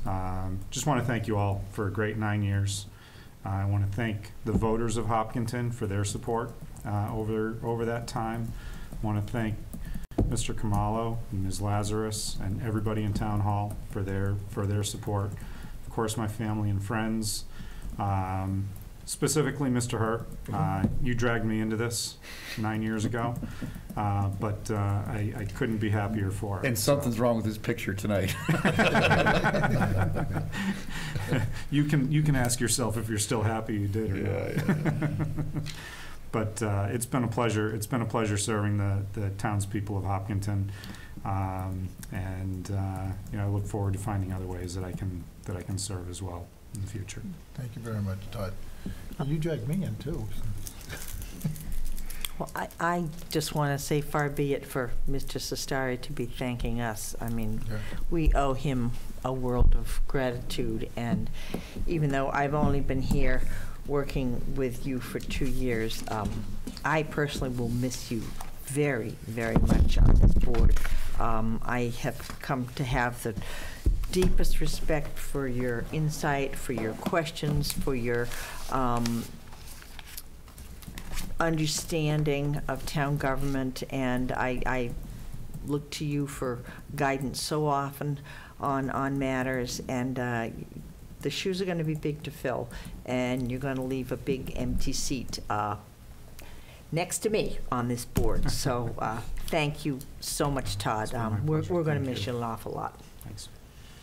So I've had the luxury of knowing Mr. Sestari a lot longer than he's been a selectman, but I can say with no uncertainty, he's done a great job, and I followed him from his campaign. I held a couple of signs for him for his campaign. As Claire says, I look to him for guidance and advice. He's level-headed, despite what the camera shows with he and Mr. Herr. He's very level-headed. He's able to see the forest for the trees. He's got a lot of qualities that I admire, and we will miss him. We'll absolutely miss him. I'll miss the intermeeting texts. I'll miss the interactions that we have. So I certainly appreciate everything that you've done over the last 9 years as a selectman, as a citizen, and then as a fellow selectman for the last 2 years, how much you've helped me. So thank you very much, and you're not done. You know, I still have at least 1 more year to go, and you're still a guy I'll bounce some questions off, just not executive session stuff, perhaps. I'm sad to see Mr. Sestari leave. You know, the great thing about our relationship with the board and outside the board is when we're here verbally having debates and discussions and sometimes arguments, which are always interesting and sometimes fun. When we're not doing that and we're looking at each other, our eyes are having an argument with each other. So, I know him extremely well, he knows me extremely well, and our eyes can have a brawl going here back and forth, and you guys don't even know it. But it's been a great honor and pleasure serving with you for the town, with the town of Hopkinton for so many years. I think you've done a great job. You bring a really good perspective into the discussion and debate, and that will be missed. Those will be hard shoes to fill. And we're going to have to work with training others to serve on the board, whether I'm back or not. We got to make sure that the town can continue forward. You've done a lot of great things. The underrides are Todd Sestari's ideas in both years. He was the driver behind the underride. A lot of people talk to me about the underride as being sort of the fiscally conservative person, at least viewed that way sometimes. But really, Mr. Sestari did the math behind the underrides and understood the underride concept before I did and brought it to the board, and so he deserves all that credit. And just so many other things I could name. The bond rating is way up because of Mr. Sestari's fiscal management skills, I think, and his understanding of technology and bringing the town's technology infrastructure along under his voice and guidance over the years too, I think is something that he can be very proud of. So it's been a great run. I may join you on the sidelines, I don't know, but I really enjoyed starting with you. It was a great honor to bring you into this business, and look forward to appointing you very soon if I'm back, or look forward to getting appointed with you soon if neither one of us is back. Thank you for a great job. Thanks. Do you have something? Yeah, just one more add-on. So Mr. Sestari he's very good at being stealth, kind of blending into the woodwork, as my mother used to complain I never could do.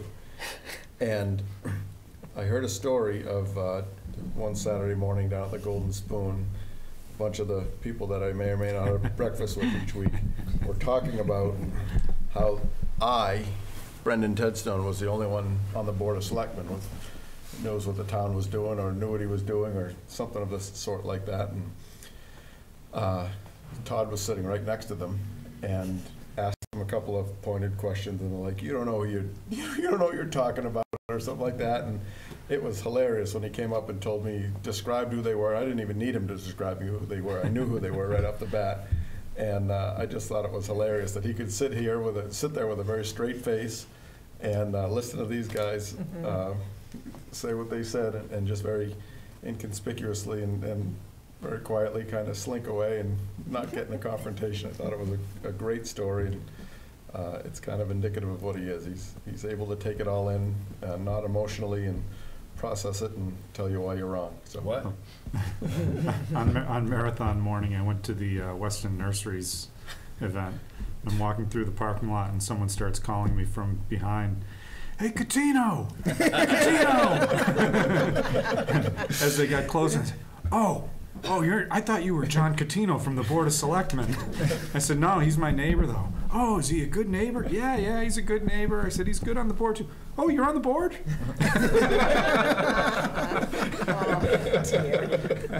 Which is just how I like it. Absolutely. It's just how I like it. You're the shadow. Yes. Well, that being said, I'm lucky because Todd does live right across the street from me, and you know, it's just great having him as a neighbor. During the winter, I don't like it because I could be out cleaning off the snow off my roof or doing something like that. And Todd's always good because I always know that there's somebody watching. I was actually up fixing some shingles the other day while he was on vacation, and there was nobody home in my house. And I just said, if I fall off now, it's gonna be days before somebody knows it. So he's just a great neighbor to have there, and really to have the two of you, the experience on my right and left as a chair, it really has been great. You know, between you guys, every once in a while, it's been tough being chair, because being the elder statesman on the board, I don't know when to sometimes stop the two of you. But it's really great because it brings up the debate, and that's what we're really going to miss, that the effect you two have on each other. But it gets it really gets everything going, and we get to the root of most of the things we have to deal with. I think the great thing about the boards over the last 9 years that I appreciate has been that there's no shortage of discourse about different articles or different motions, and we can keep the town moving in a common direction. Not everybody's getting along well all the time on every issue. We don't always agree on every issue, but I do think that to take a phrase from Mr. Herr, the boards that we've been on have learned to live, learn, and move on. And it's not a personal thing up here. I hope it doesn't become a personal thing for future boards.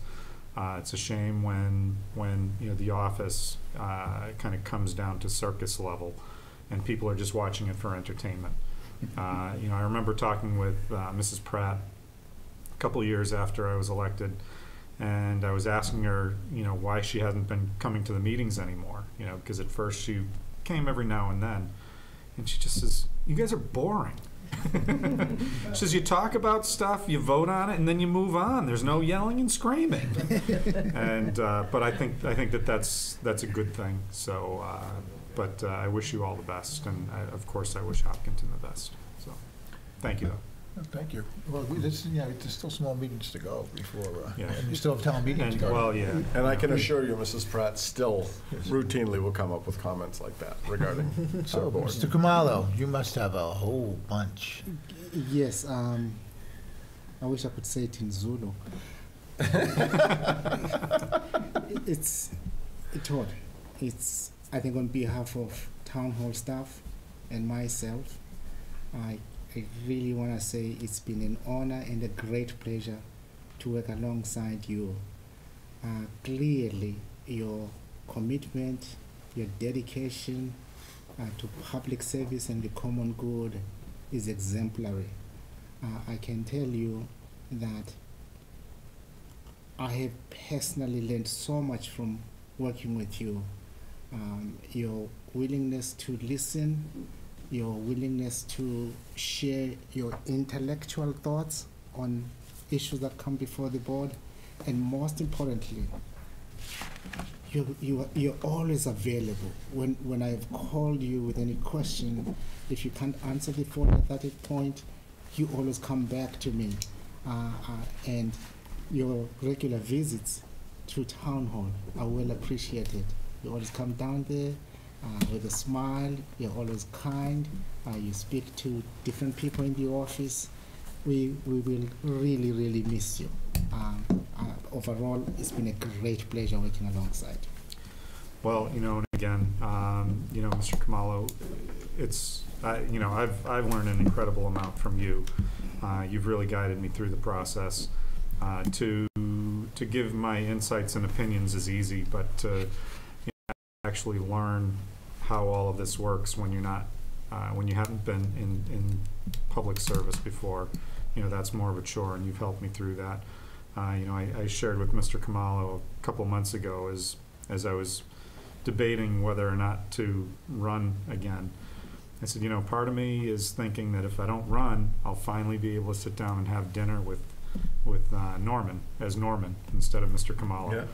Yeah. I've never felt that would be appropriate now, but he's a great guy, and anybody who ever questions his work ethic or his care for the town, they just don't know Norman. So, yeah, it's been a pleasure.